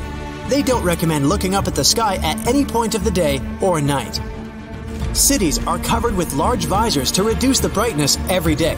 Sunglasses will come in different sizes and shapes for different times of the day. Some will be like goggles strapped around your head, while others will be like large helmets. Scenario 4. The moon's atmosphere is so thin that it can't contain anything in it. Just like over deserts on Earth, there are no clouds to bring some rain, which is why it's always hot or cold. Yeah, the biggest desert in the world is the whole continent of Antarctica, which is a cold, barren desert, contrary to what people think of the Sahara Desert. So if you still want to land on the moon, you better think twice now. People who are working at the International Space Station will have to find a new office. The moon will be too bright to bear, considering how close they are. If the moon is just brighter than the sun without the heat part, then the space station will only require adjustments to keep the light out. The reason why we see the moon in various shapes is because of its position in relation to the sun. The moon doesn't rotate, unlike Earth. It's kinda glued to us and is always showing the same side. So, depending on the moon's position during the month, we'll have a super bright night during the full moon, and relatively shiny nights during the rest of the month. Scenario 5. If the moon became brighter than the sun, it would produce more heat than the sun and probably become larger. Gravity on Earth would change significantly because of the moon's new size. The whole orbit structure would change and affect the celestial objects floating in space. Planets would soon begin to orbit around the moon. Earth might move further away from the sun. If that happened, then everything would have to readjust to the radical changes in gravity. Weak gravity means buildings wouldn't have a solid foundation to sit on and would eventually collapse. Bridges and large monuments would also fail to hold up. People wouldn't be able to walk properly and would do it in a funny way. Scenario 6. In many of these scenarios, I mentioned how the moon would be brighter than the object emitting light, but in this case, the sun would have to come from the moon reflecting from the sun, which means that the sun would have to be twice as bright as it is now. If the sun got 100 times bigger, it would shoot out more rays, which can be damaging and throw off a lot of radiation, harmful to every living thing on Earth.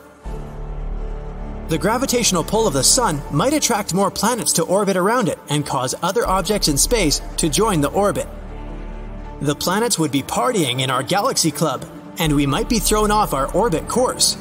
Of course, this would pose a bigger risk to everything on Earth as things would get hotter and drier than before. Scenario 7. If we're talking about the moon getting brighter, we can also assume it would get closer to Earth than it is now. The brightness won't be the problem here, as gravity will cause major changes on Earth. But every day, 24/7 will be high tide. It will be so extreme that there will be constant floods in every coastal town. All islands will be submerged, which will increase the population of inland cities. Marine life will be having the time of its life when water overtakes the land. Boats will have to be re-engineered for new conditions as well as submarines. Air travel will be the priority, but large cruise ships will look futuristic and have an extra build to sustain the harsh waves. Nighttime will be pretty bright on regular days. It will raise the global temperature, which will melt down the snow, causing the sea levels to increase even more. Comets and other celestial objects will be drawn to a closer gravitational pull, so we will always have to look up whenever we go outside. But no worries, the moon is still up there as it is for a very long time. The Earth and the moon's relationship is complicated. Luckily, we only have one natural satellite. Other planets in our solar system have multiple moons revolving around them. Some are so huge that they're the size of Earth. Imagine several of those affecting our home. But that's a topic for a completely different story.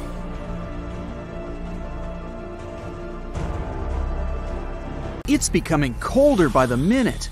The temperature drops below zero very quickly. And although there's no snow, the cold is becoming unbearable. Hoarfrost appears on the ground, the grass, and the trees, and ice forms on bodies of water at an incredible rate.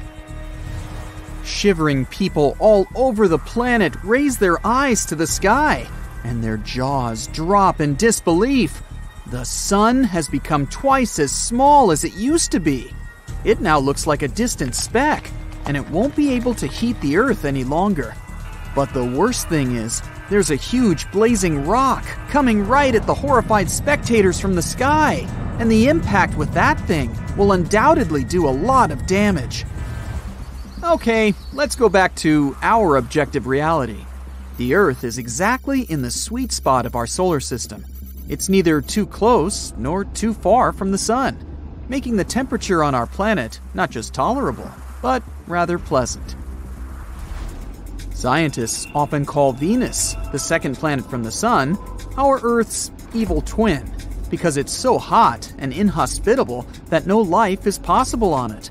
Of course, there are thick clouds in its atmosphere that rain acid, and the greenhouse gases raise the temperature on the surface to unbearable values. But even if Venus didn't have those, nothing would still be able to live there because of the proximity to the sun. If there was any liquid water, it would evaporate too quickly, leaving life no chance to develop. On the other hand, Mars, going next in line after Earth, is a bit too far away from the sun, which makes it cold and lonely. The temperature on its surface is below freezing, and it never warms up enough for water to stay liquid for long. That's not to mention the lack of atmosphere on the red planet, the element that provides the Earth with breathable air. So, if our planet shifted closer to or farther away from the sun, its temperature would either rise or fall respectively. A few hundred miles wouldn't make much difference. The circling of Earth around the sun is uneven anyway, and we constantly get nearer to our star or fly a bit away from it. The distance that would matter is measured in millions of miles. And yeah, just like I showed you at the beginning of this video, we'd see the sun a lot smaller than we do now if we went that far. The temperatures might not fall at the exact moment of the shift, as there would still be some warmth left. But in the following winter, our planet would probably stay cold forever. The oceans would be covered with ice, and the overall sea level would drop. And ultimately, the ice would reflect more of the sun's heat back into the atmosphere and space, not allowing the surface of our planet to get the necessary warmth. And more ice means less water vapor in the atmosphere. Water vapor captures heat too, creating clouds. So the colder it is, the less rain. The cold and the lack of rain would not let any plants survive for long.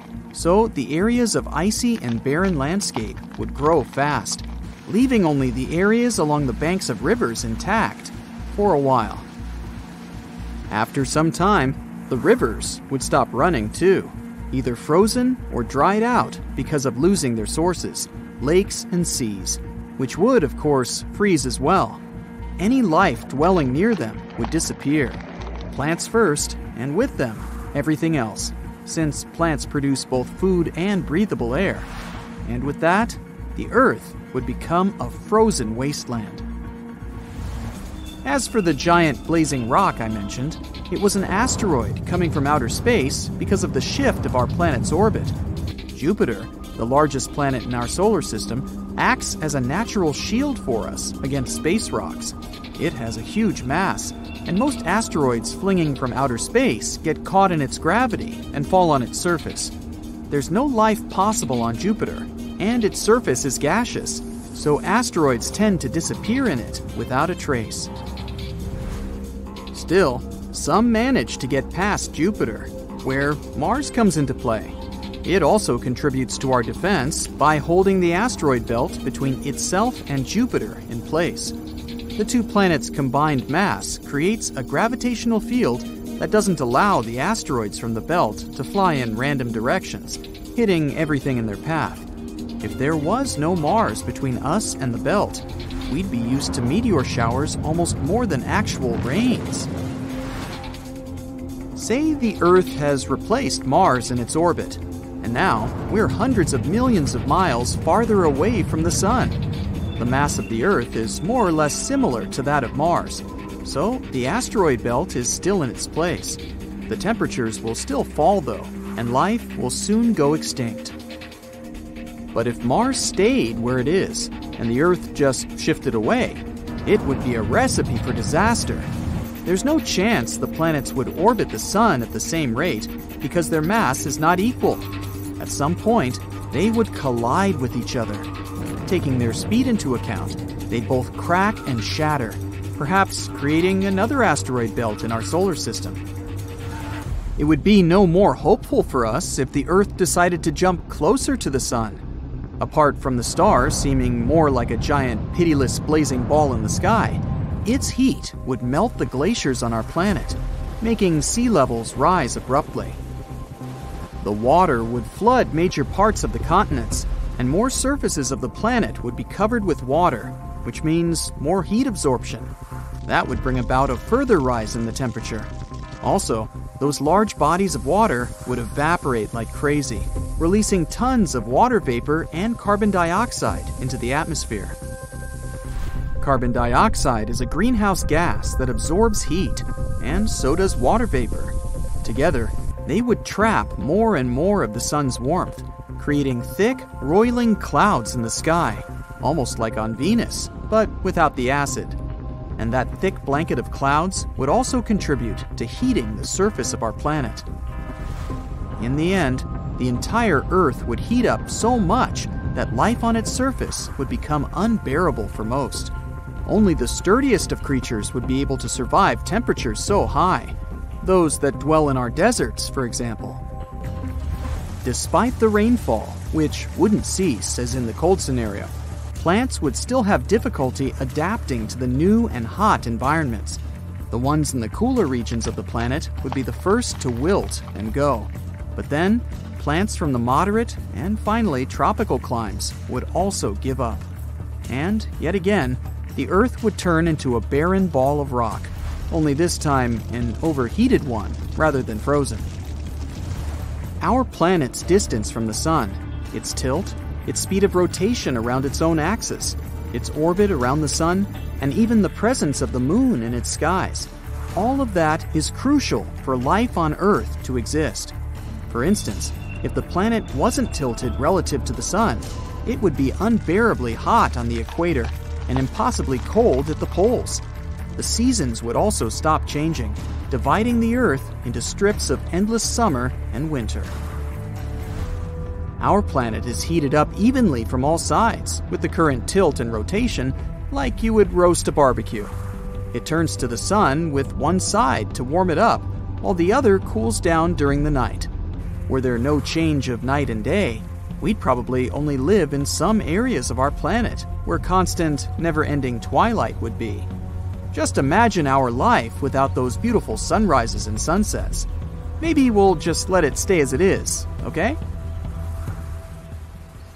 Imagine all the planets from the solar system had a meeting and decided that Earth should move to another galaxy. Then what?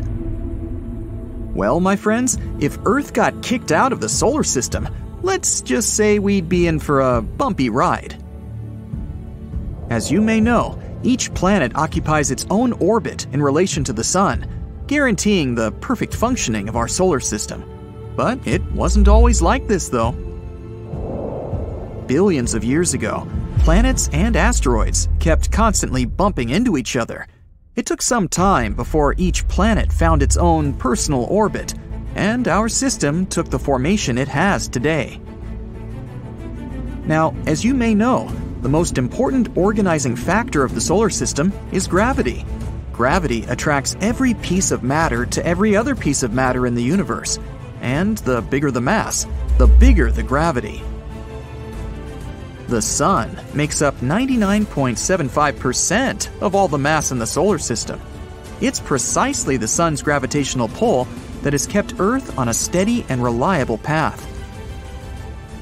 But it wouldn't take a surreal interplanetary meeting for Earth to go rogue.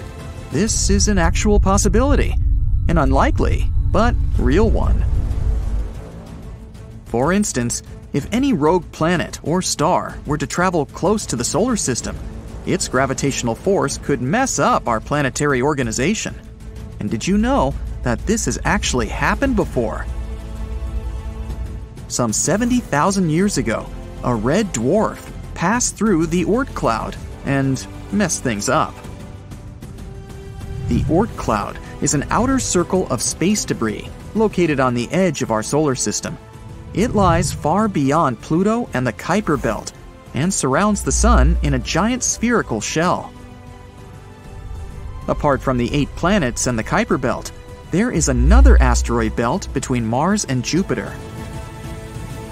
Now, scientists expect another red dwarf to pass by our solar system. It's an orange star from the constellation of Serpens Cauda. Astronomers expect it to pass near the Sun in about 1.29 million years, at a distance of about 99 billion miles. This star has about 60% of the mass of the Sun, which would be enough to cause a great disturbance in our system. Once the star entered our system, we'd be able to see it in the night sky without any equipment. It would be like watching a small orangish dot appearing in the sky. Over the months, it would grow bigger and bigger until we'd see it during the daytime. At a certain point, it would become so big and bright that we wouldn't be able to look at it directly. Just like people say we shouldn't do with the sun, but we look at it directly anyways, right?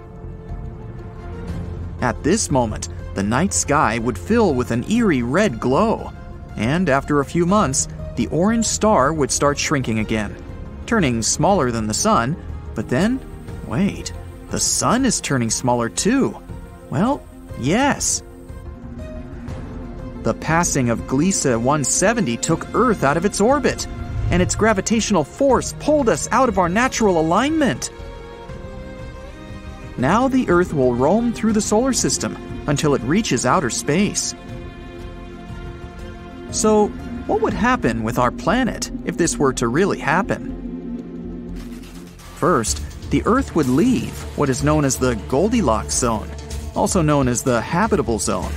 It's a rather narrow part of the solar system where human life can thrive. What's its success secret? Water in a liquid state. Astronomers have discovered that Mercury also has water, but only in its northern and southern poles, where light never reaches. Pluto, the dwarf planet at the rear end of the solar system, is 30% water, but much of it is hiding under a thick layer of ice. If the Earth ever did leave its privileged place orbiting the Sun, it would travel around the galaxy at its orbital speed of 67,000 miles per hour. That's 1,000 times faster than a cheetah can run. Pretty fast, huh? So, in about more or less a month, humanity would see the red giant Mars on the horizon. By then, we would be getting around 44% of the sunlight we once had. If someone wanted to begin a new civilization, this would be the perfect moment. With reduced sunlight, it would be more difficult for plants to continue doing photosynthesis, so most of the flora on our planet would begin to perish. A few days after leaving Mars's orbit, our planetary spaceship would face its first challenge, traveling through the asteroid belt. It's a collection of small, rocky, metallic bodies. They're basically leftovers from the Big Bang that created our solar system 4.6 billion years ago.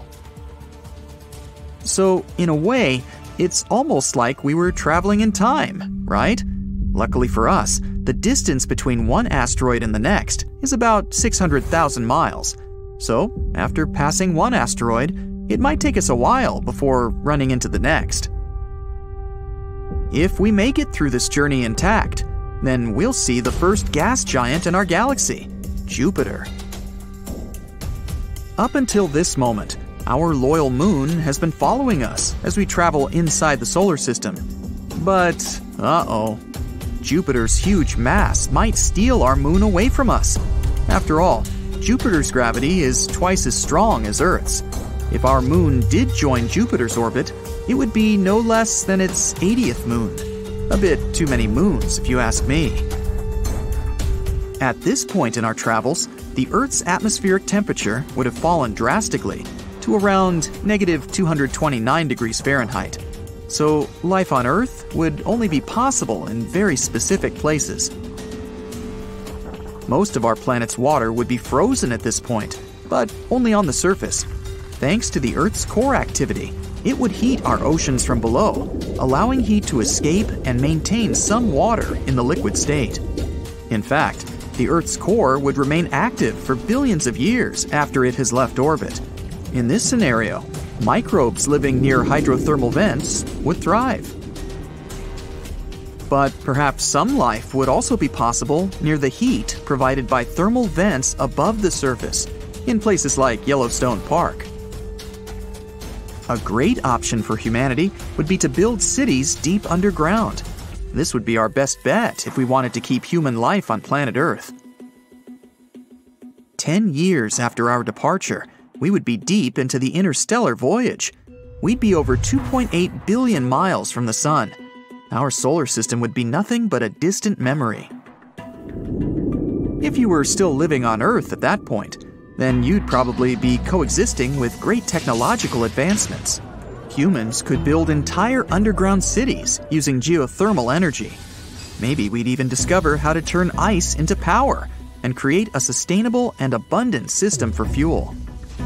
Ice would also be our main source of water, and by then, the transformation process wouldn't be as expensive. Underground crops would thrive, but some plants would be better than others. Moss, fungi, and algae would be some great alternatives, as they are much easier to farm and grow in large numbers. This would mean that most of our diet would be plant-based, as it might be hard to keep grazing animals under the ground. Humanity could go on living thousands of years this way. If Earth happened to pass by some star with a habitable planet, we might even attempt to make a home on another planet. Spaceflight would become easier without the atmosphere in the way. So, yep, the idea of venturing into other planets would no longer seem too surreal in this scenario. The only thing that we would rather not happen to us is Earth running into a black hole.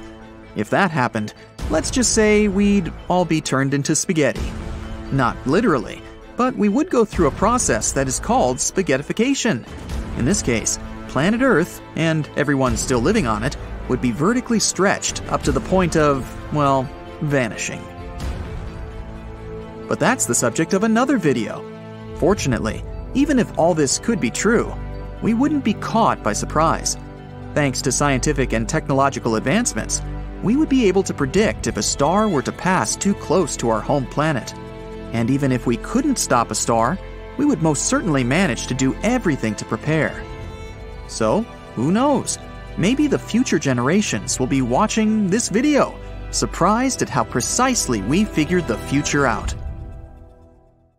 Now, you wake up one morning and watch the news while having your morning coffee. They did it again! Those scientists! The news anchor yells on the TV. A report was released a few days ago that the moon is moving further away from Earth's orbit. Its distance extends 2 inches per year. Over the past 2,000 years, it's drifted a total of 260 feet. This isn't too daunting of a distance, but the news has still made people panicked and concerned. They rally together around the planet, uniting to try and stop the moon from escaping Earth's orbit, even though it won't actually leave the orbit for over 1 billion years. But everyone was focused on the past benefits of the moon. It's obvious life on Earth as we know it wouldn't have evolved without its existence. The moon is controlling the tides and the molecules in the atmosphere. Without it, humans, in particular, wouldn't have evolved. So, with an appreciation of the moon, the top brass ordered the best scientists to come up with a solution to push the moon closer towards the Earth. A giant thruster engine was built on the dark side of the moon. It was ignited, and the thrusts tried to push forward, but the startup power wasn't strong enough to push the moon. Instead, it tilted the moon's axis, rotating it slowly. As the moon rotated, the scientists hurried to turn it off before the engine reached its full power, as it was headed off course. The brass didn't accept this and ordered them to continue with the objective. The scientists insisted the math wasn't correct and didn't know exactly what may occur. Their concerns were ignored, and they watched as the engine's power increased. The engine slowly pushed the moon, the distance reducing. But as it was provided at the wrong moment, the angle it was aimed at would provide complications. The thrust and gravity from the Earth ensured the moon followed the orbit at a reduced distance. But with the combination of the initial thrust on an indirect angle, the moon was directed away from the Earth. quickly moving further off its trajectory on a path to leave the orbit altogether. As you finish your breakfast and turn the TV off, you go outside to look at the moon. It sits high above, seemingly fine. Surely, the news anchor was just exaggerating. You go to work. The issues of the moon are now just an afterthought. Even if it was true, how could it possibly affect your day? The morning feels normal, just another day at the office, as it turns out. During your lunch break, you head into town and notice on your way that the wind is picking up, getting stronger and colder. It must be a storm approaching. You quickly check on the moon. It appears smaller, about half the size of what it was this morning. But it's midday, so it's supposed to be that size, isn't it? After you finish your meal at the restaurant, you leave to find it's becoming darker. The wind is much stronger than earlier, but there are no storm clouds in the sky. People in the streets are pointing towards the sky, shocked at something, probably an eclipse. As people begin running in the streets frantically, you look above and can't see the moon. Confused by everything, you decide to head home for the day. When you arrive home, you turn on the TV. The news anchor, who is now more serious than earlier, explains that the moon has left the Earth's orbit altogether and is flying off somewhere into space. The loss of the moon means the daily cycle has changed. Now, there are only 6 to 12 hours of sunlight a day and over 1,000 days per year. I only have to work half as much, you say excitedly, pumping your arms in the air. The lack of the moon creates a completely different world. The pull of the moon's gravity is what keeps the Earth in a place at 23.5 degrees angle, ensuring the weather patterns and normal days that we're accustomed to. Baffled by all the scientific information, you go outside to just confirm you aren't being pranked. The shorter working week seems too good to be true. As you look out into the sky, you notice the stars are brighter than you have ever seen. You can clearly see the outline of the Milky Way's arms. The stars are far more numerous than you remember, with Venus glowing far brighter than them all. It's a beautiful sight, but you're not sure whether a clearer night sky was worth the moon's removal. You have never been interested in astronomy. You decide to go to bed. It's a good idea to adjust to the new night and day cycle. You set your alarm for 2 hours. That should be enough, you say to yourself happily. Tomorrow is Saturday, after all. You need to get up early to go surfing. Gotta catch those high tide waves. You wake up, get your things together, and drive to the beach. The news on the radio explains some issues about how the Earth is now more defenseless to asteroids without the moon. Then they talk about some issues with the tides. Something about how the tide is now 1/3 the size it used to be before. You're unsure how this could affect the waves. Maybe it means they will be larger. You park at the beach, grab your board, and look towards where the surf should be. It should be high tide, but the sea is somehow a lot further away than normal. You shrug off the hurdle of having to walk towards the water. After a long, enthusiastic walk toward the gnarly waves, your mood changes as you approach, staring blankly at the tiny waves. Upset, you head home. While driving, you listen to the news and pay more attention to the information provided. In place of structured seasons, there are only erratic weather patterns. Winds are faster and stronger, creating more powerful storms, and in some places, there are just stagnant conditions. The equator is no longer always warm. The poles aren't constantly cold. The depths of water shrink. Tides only adjust to the sun's gravity, reduced to 1/3 of the pre-moon depths. Throughout the world, the seas change in altitude, shrinking at the poles, and the bulge of water around the equator shifts. The moon regulated the tides and provided the periodic changes that were a key element to assisting with life on Earth. Aquatic life forms are displaced within shallows worldwide. Life cycles of important microbial life have been upset. You couldn't imagine that something as simple as a change in the tides could be so important to billions of life forms.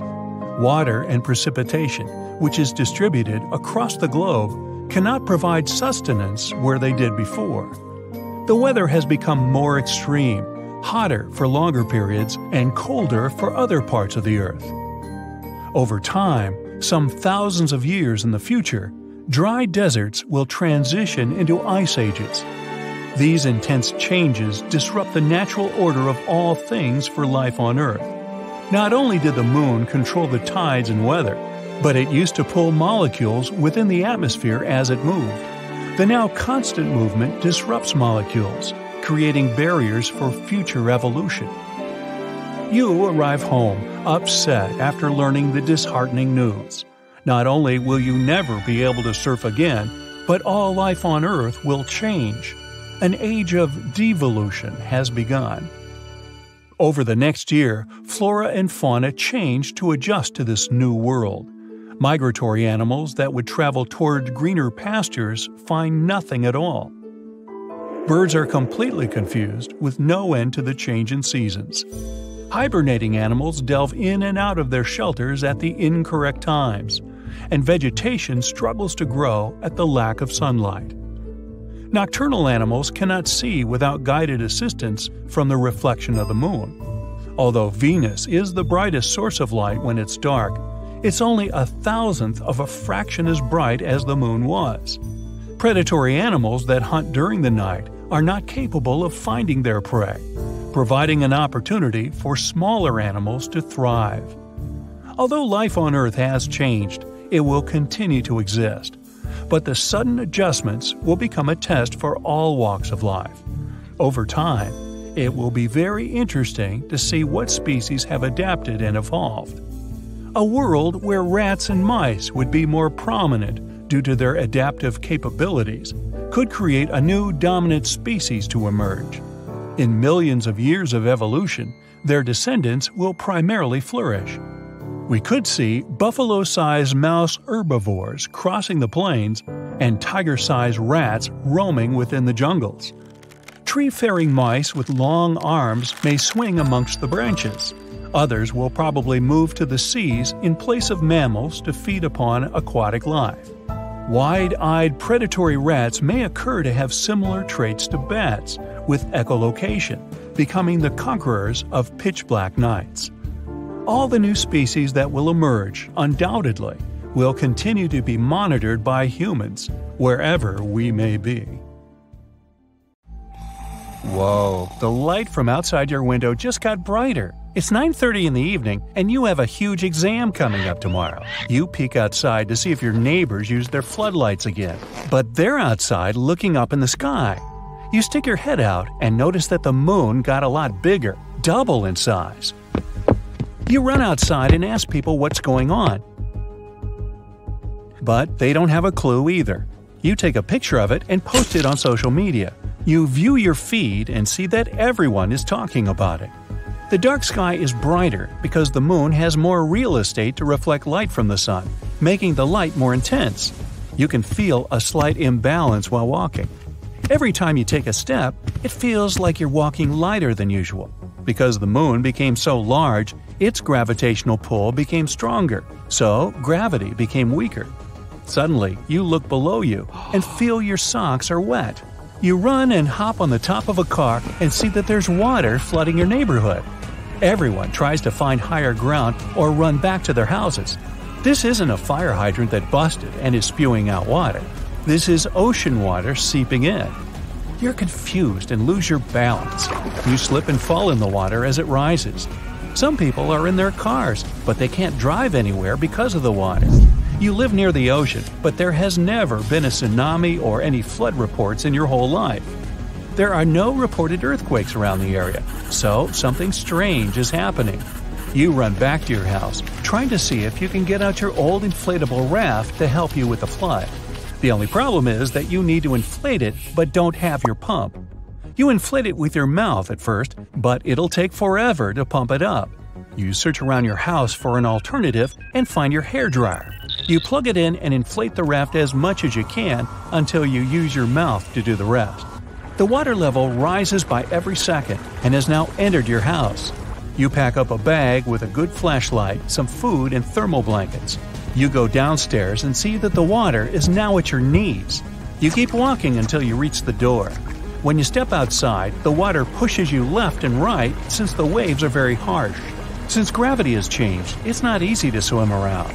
You get your raft ready and use it to float yourself down the current in your street. It doesn't help that the water is freezing, and you're in the middle of February. After a while, you reach the highway where water is coming directly from the beach. You manage to get on a high surface and take out your phone. You kept it in a protective compartment in your bag for safety. You only have 15% battery left, but you brought your power bank. You call your family to see what's going on, but they too have no idea. You venture into the forest and try to spot an old cabin you used to visit as a child to see if you left your old bicycle there. After a few minutes, you find it and bike across the mountain to escape the flood. You can't seem to balance yourself since the gravity is affecting you. Some scientists sit around with laptops and spreadsheets, attempting to understand what's happening. Everyone is shouting and throwing out random solutions, but nothing seems to make sense. After a while, the head of NASA decides to launch an unmanned rocket to the moon. The rocket is ready in a few hours, and everyone is awaiting orders. 3, 2, 1, blast off. The rocket soars in the air and approaches the moon. It exits the Earth's atmosphere and travels at full speed in that direction. After a day or two, everyone gets live footage of the giant moon. According to the studies, the rocket can't be too close to the moon since it may have a stronger gravitational pull. However, the footage shows that tiny particles are floating around it, similar to Saturn's rings. These rings look like a giant disk surrounding the large planet, but up close, they're just particles that are the size of rice grains to the extent of a large bus. They're orbiting Saturn because of the gravitational pull. The images show that these particles are big and small, which doesn't make it safe for the rocket to get any closer. So it suspends itself nearby to orbit the moon and unleashes a mini rocket that looks like a drone to get closer. The particles are many miles thick, making it difficult for the mini rocket to maneuver. It flies closer and the particles start crashing on it. It's a good thing that the mini rocket is durable for this. The rocket finally gets past the particles and lands on the moon. Gravity has gotten stronger since it inflated in size, which almost broke the rocket. As soon as it lands, another robot pulls out and starts driving around the surface, trying to get some clues. As of now, nothing is happening. But they're noticing some quivers coming from deep inside the moon. The moon's core is reacting abnormally. It looks like it's getting bigger and bigger. Scientists don't know if it will stop growing at a certain point, so the only way to find out is to drill a hole deep inside to uncover the reason. You're pedaling away and reach the other side of the mountain. The ground is shaking, and your balance is getting worse. You look across the mountain and see that the whole other side of town is flooded. You get your raft and supplies and make it there.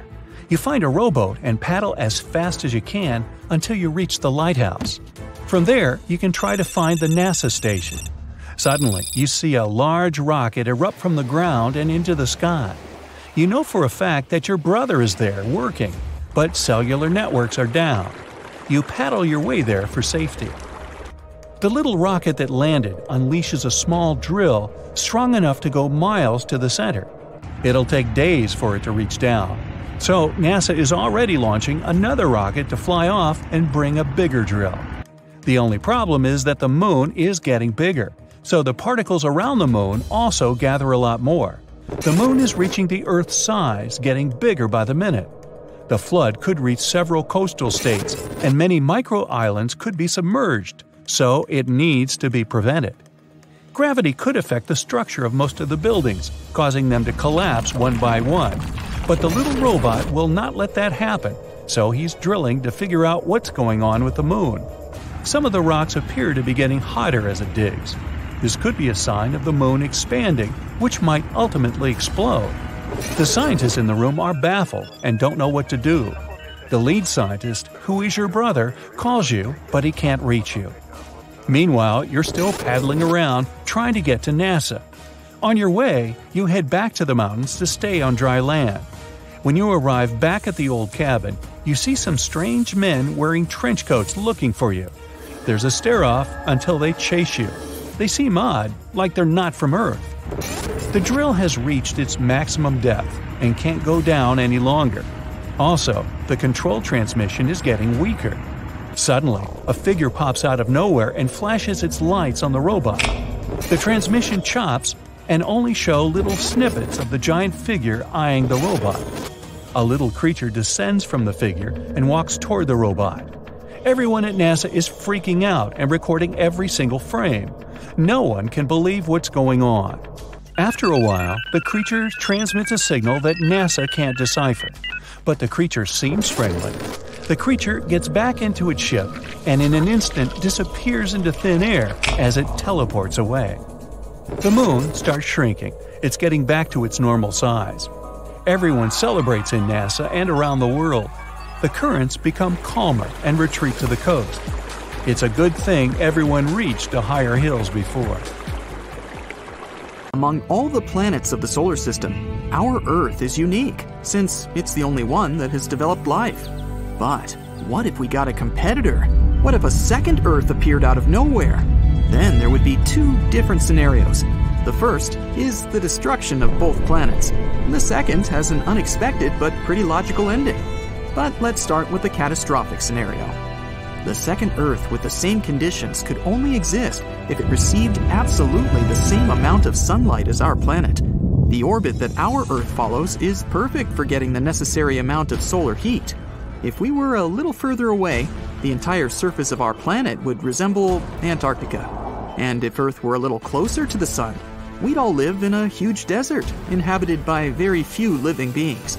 So, for the second Earth to be identical to ours, it would need to follow the orbit of our planet. Two massive objects can exist close to each other. The union of Earth and the Moon is a great example. But if the second object was as heavy and huge as our planet, there wouldn't be enough space for both of them. The gravity of two Earths would be a huge problem. The two worlds would collide because they would be pulled toward each other. This process would last for hundreds of millions of years. And in the end, the two planets would transform into one giant world. And their remnants would be flying around the newly formed planet, resembling the rings around Saturn. Or one of the planets would push the other out of its orbit. In this case, one of the Earths would hurtle toward the Sun and burn like a match in its atmosphere. It's also important to remember that Earth is moving at a speed of 67,000 miles per hour at all times. This is more than 80 times faster than the speed of sound. And now, imagine two huge planets that are flying toward each other at such a speed. Even a microscopic organism living in the mouth of a volcano wouldn't stand a chance to survive the collision of two Earths. Even the Moon would be torn to pieces by the blast wave. But let's imagine that Earth's twin is following another orbit, somewhere between Mars and Earth. Even in this situation, people's lives would change forever. By the way, the theory that Earth might have a twin appeared long ago. Scientists of the past believed that the second planet could be hiding on the opposite side of the Sun. Thanks to modern technologies in astronomy, we know this theory isn't true. Otherwise, our telescopes and other equipment would have already caught some signals from this planet. Scientists study space objects thousands of light years away from us, so they would definitely notice another world in the neighborhood. But anyway, let's imagine that the second Earth does exist, and we've discovered it recently. The entire field of astronomy and astrophysics will immediately receive hundreds of billions of dollars in funding. The study of Earth's twin will become a priority goal for people. Experts will put forward hundreds of hypotheses about what the second Earth looks like and what's happening there. The planet is almost at the same distance from the Sun as we are. This means the weather must be the same there.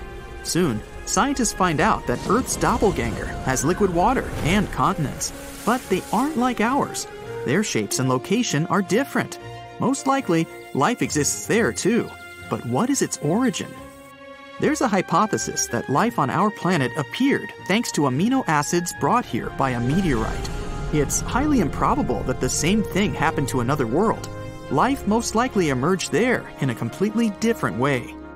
Perhaps the fish didn't get out of the water on that planet, and the first intelligent creatures appeared in the ocean. These could be amphibians with scales and fins, or octopus-like monsters with huge tentacles. Fish on the second Earth could have come out of the water and grown limbs. But what if they didn't like walking on the ground? Then, this world might be inhabited by intelligent bird people. Or, life could have originated deep in the soil. Then evolution would create humanoid moles, or highly developed worms. To find out for sure, scientists send a rover there. A similar mission to Mars was a success, so there shouldn't be any problems with this one. People on Earth are waiting. What will the rover find on the other side? It will take several years for the ship to get there. Strangely, 2 days after the launch, it returns.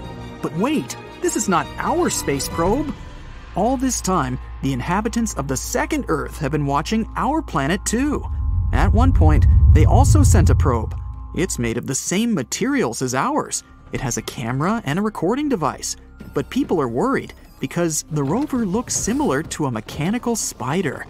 Can it be that giant tarantulas live in that world? Scientists understand that we need to communicate. We send our guests a radio signal with some information about our civilization. They catch this message and send their own.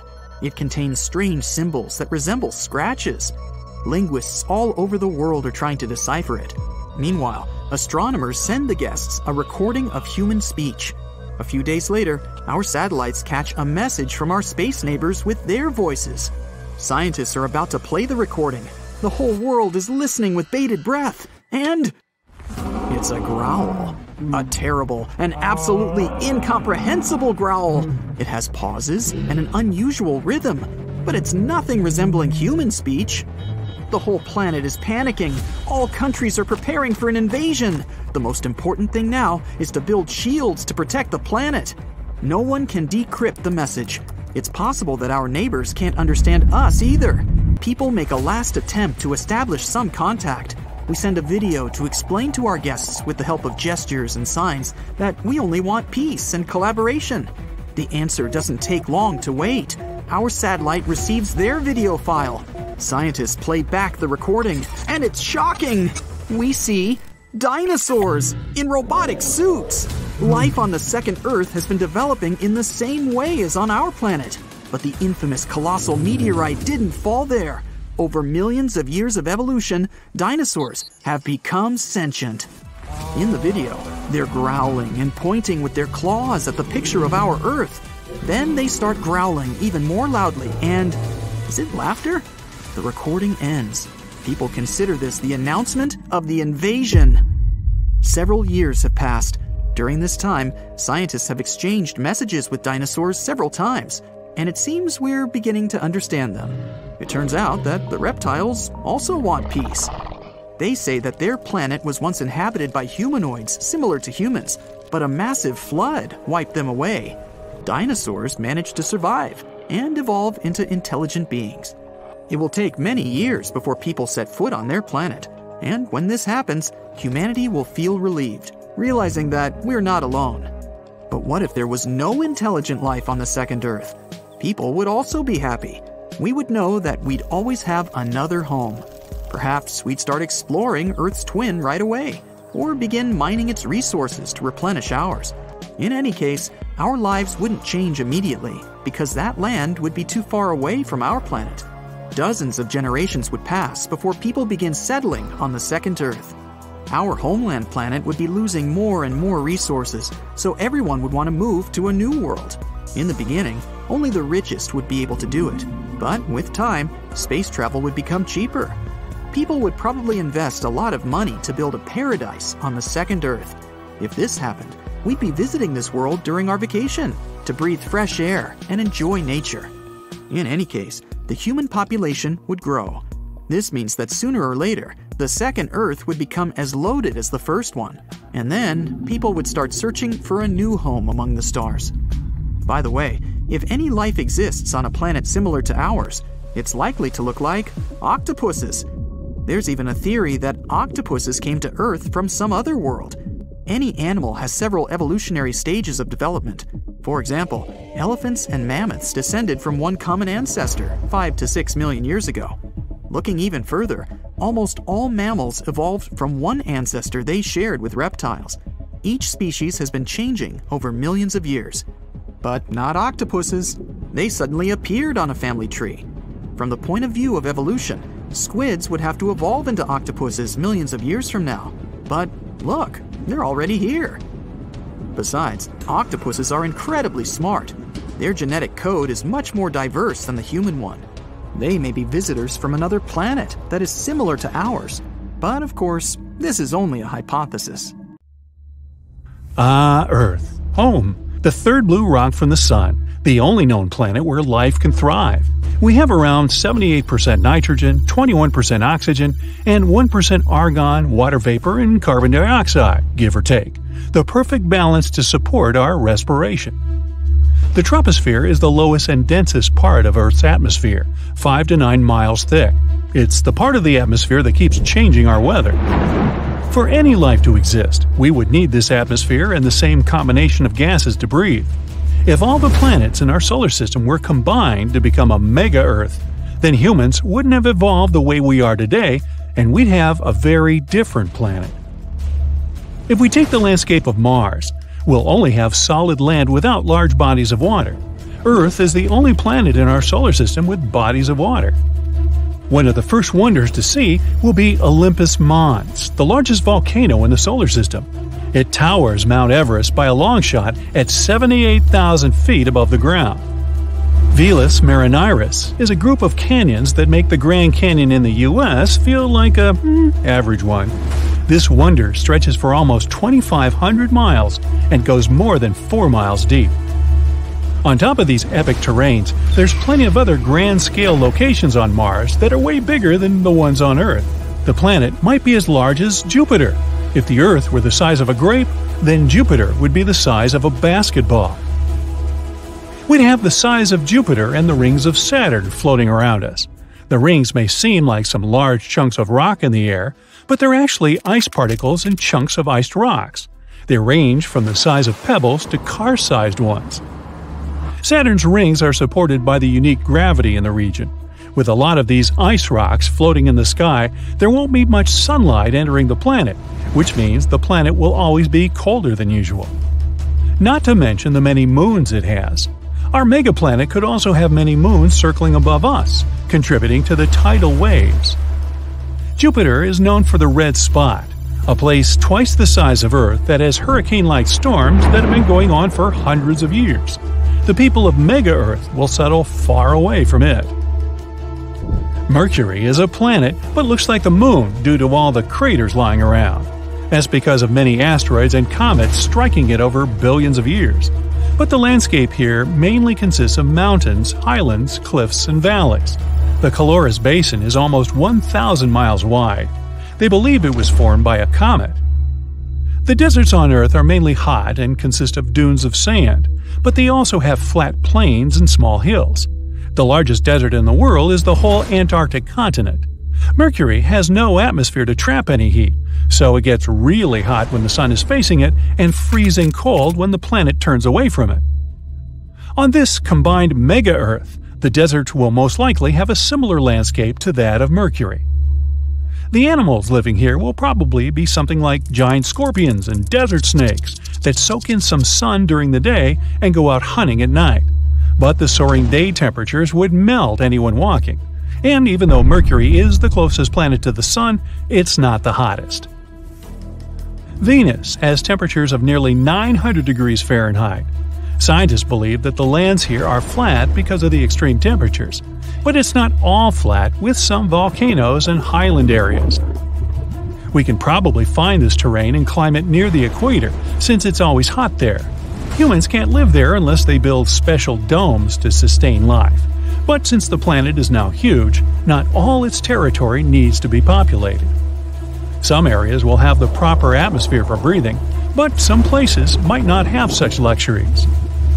Over at the poles, the climate will most likely mimic Pluto's, even though it's not technically a planet anymore. In 2006, they officially declared it a dwarf planet, and it's even smaller than the Moon. There's not much known about this little mini floating rock, except that it's composed of around 70% rock and 30% ice. Scientists believe that a part of its surface is covered in frozen nitrogen, solid methane, and carbon dioxide. Since the megaplanet is huge, gravity might be quite strong here. Jupiter's gravity is enough to double your weight. Humans will most likely be really tall and mega-sized to match the big planet. Even the oceans will be huge. Our oceans will look like little lakes compared to what Mega-Earth has in store for us.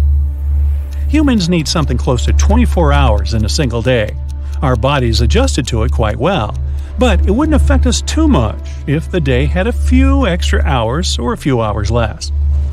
We can't live on any other planet without wearing the proper gear. We wouldn't last more than a few seconds in places like Jupiter, Neptune, and Saturn. It's possible to last as long as you can hold your breath on Mars. The atmosphere is thin and the gravity is similar to ours, but you might freeze. Even though it's a red planet, it's actually very cold and has ice caps in the poles covered with carbon dioxide. The same's true for Mercury. You can only last there as long as you can hold your breath and be in the sweet spot between the sunrise and the sunset. Ancient civilizations wouldn't have been as diverse as they were on Earth, since the extreme terrains and conditions wouldn't have allowed for discovery and trading. But eventually, as humans developed special technologies for certain areas, different cultures would emerge. Many animals would also evolve in specific and unique ways. But because of the planet's enormous size, isolation, and being on top of the food chain would let certain animals be around since the beginning of the planet without evolving. So it's possible that this mega-Earth might have ancient dinosaurs roaming around, and they'd be even bigger than the ones on Earth. And even though there's a high chance that some humans might be physically different than each other, there might even be more than one species of humans living on opposite ends of the planet. Because of the isolation, they evolved in their own ways according to their surroundings. Over the centuries, technological advancements would spread different cultures around, and we'd be more open to each other. Neanderthals and Homo sapiens once lived side by side and were considered as the two species of humans. Neanderthals were intelligent and used tools for hunting and drawing. Homo sapiens were survivors and wandered around to discover new land. There could be two dominant human species and other minor ones that live in certain areas on Mega-Earth. They'd be bigger, tougher, and faster than us. The ones who live by the trees would have elongated limbs to stretch out and swing from tree to tree. The ones that live in savannas will probably run really fast and have long legs for that. Countries and cities will be bigger than what we have on regular Earth. A country can be as big as Earth itself. The human population can reach tens of billions. Special transportation technology might be invented for people to travel from one continent to another. Covering those distances can take months or even years if using regular aircraft. High-speed trains that travel so fast over land and rocket-like planes going through the sky. Traveling through oceans will require extremely sturdy ships. Traveling through the Atlantic Ocean is already scary for many, so imagine going on a voyage across a body of water that's potentially 8 times the size of Earth. We're going to need a bigger boat. There'll be areas to avoid, like the red spot with its perpetual storms raging on, but the tourist industry might have some room for anyone who wants to see it. Living on such a huge planet is unlikely going to become a reality for most of us anytime soon. But scientists are already discussing moving to other planets to find a new home for humans.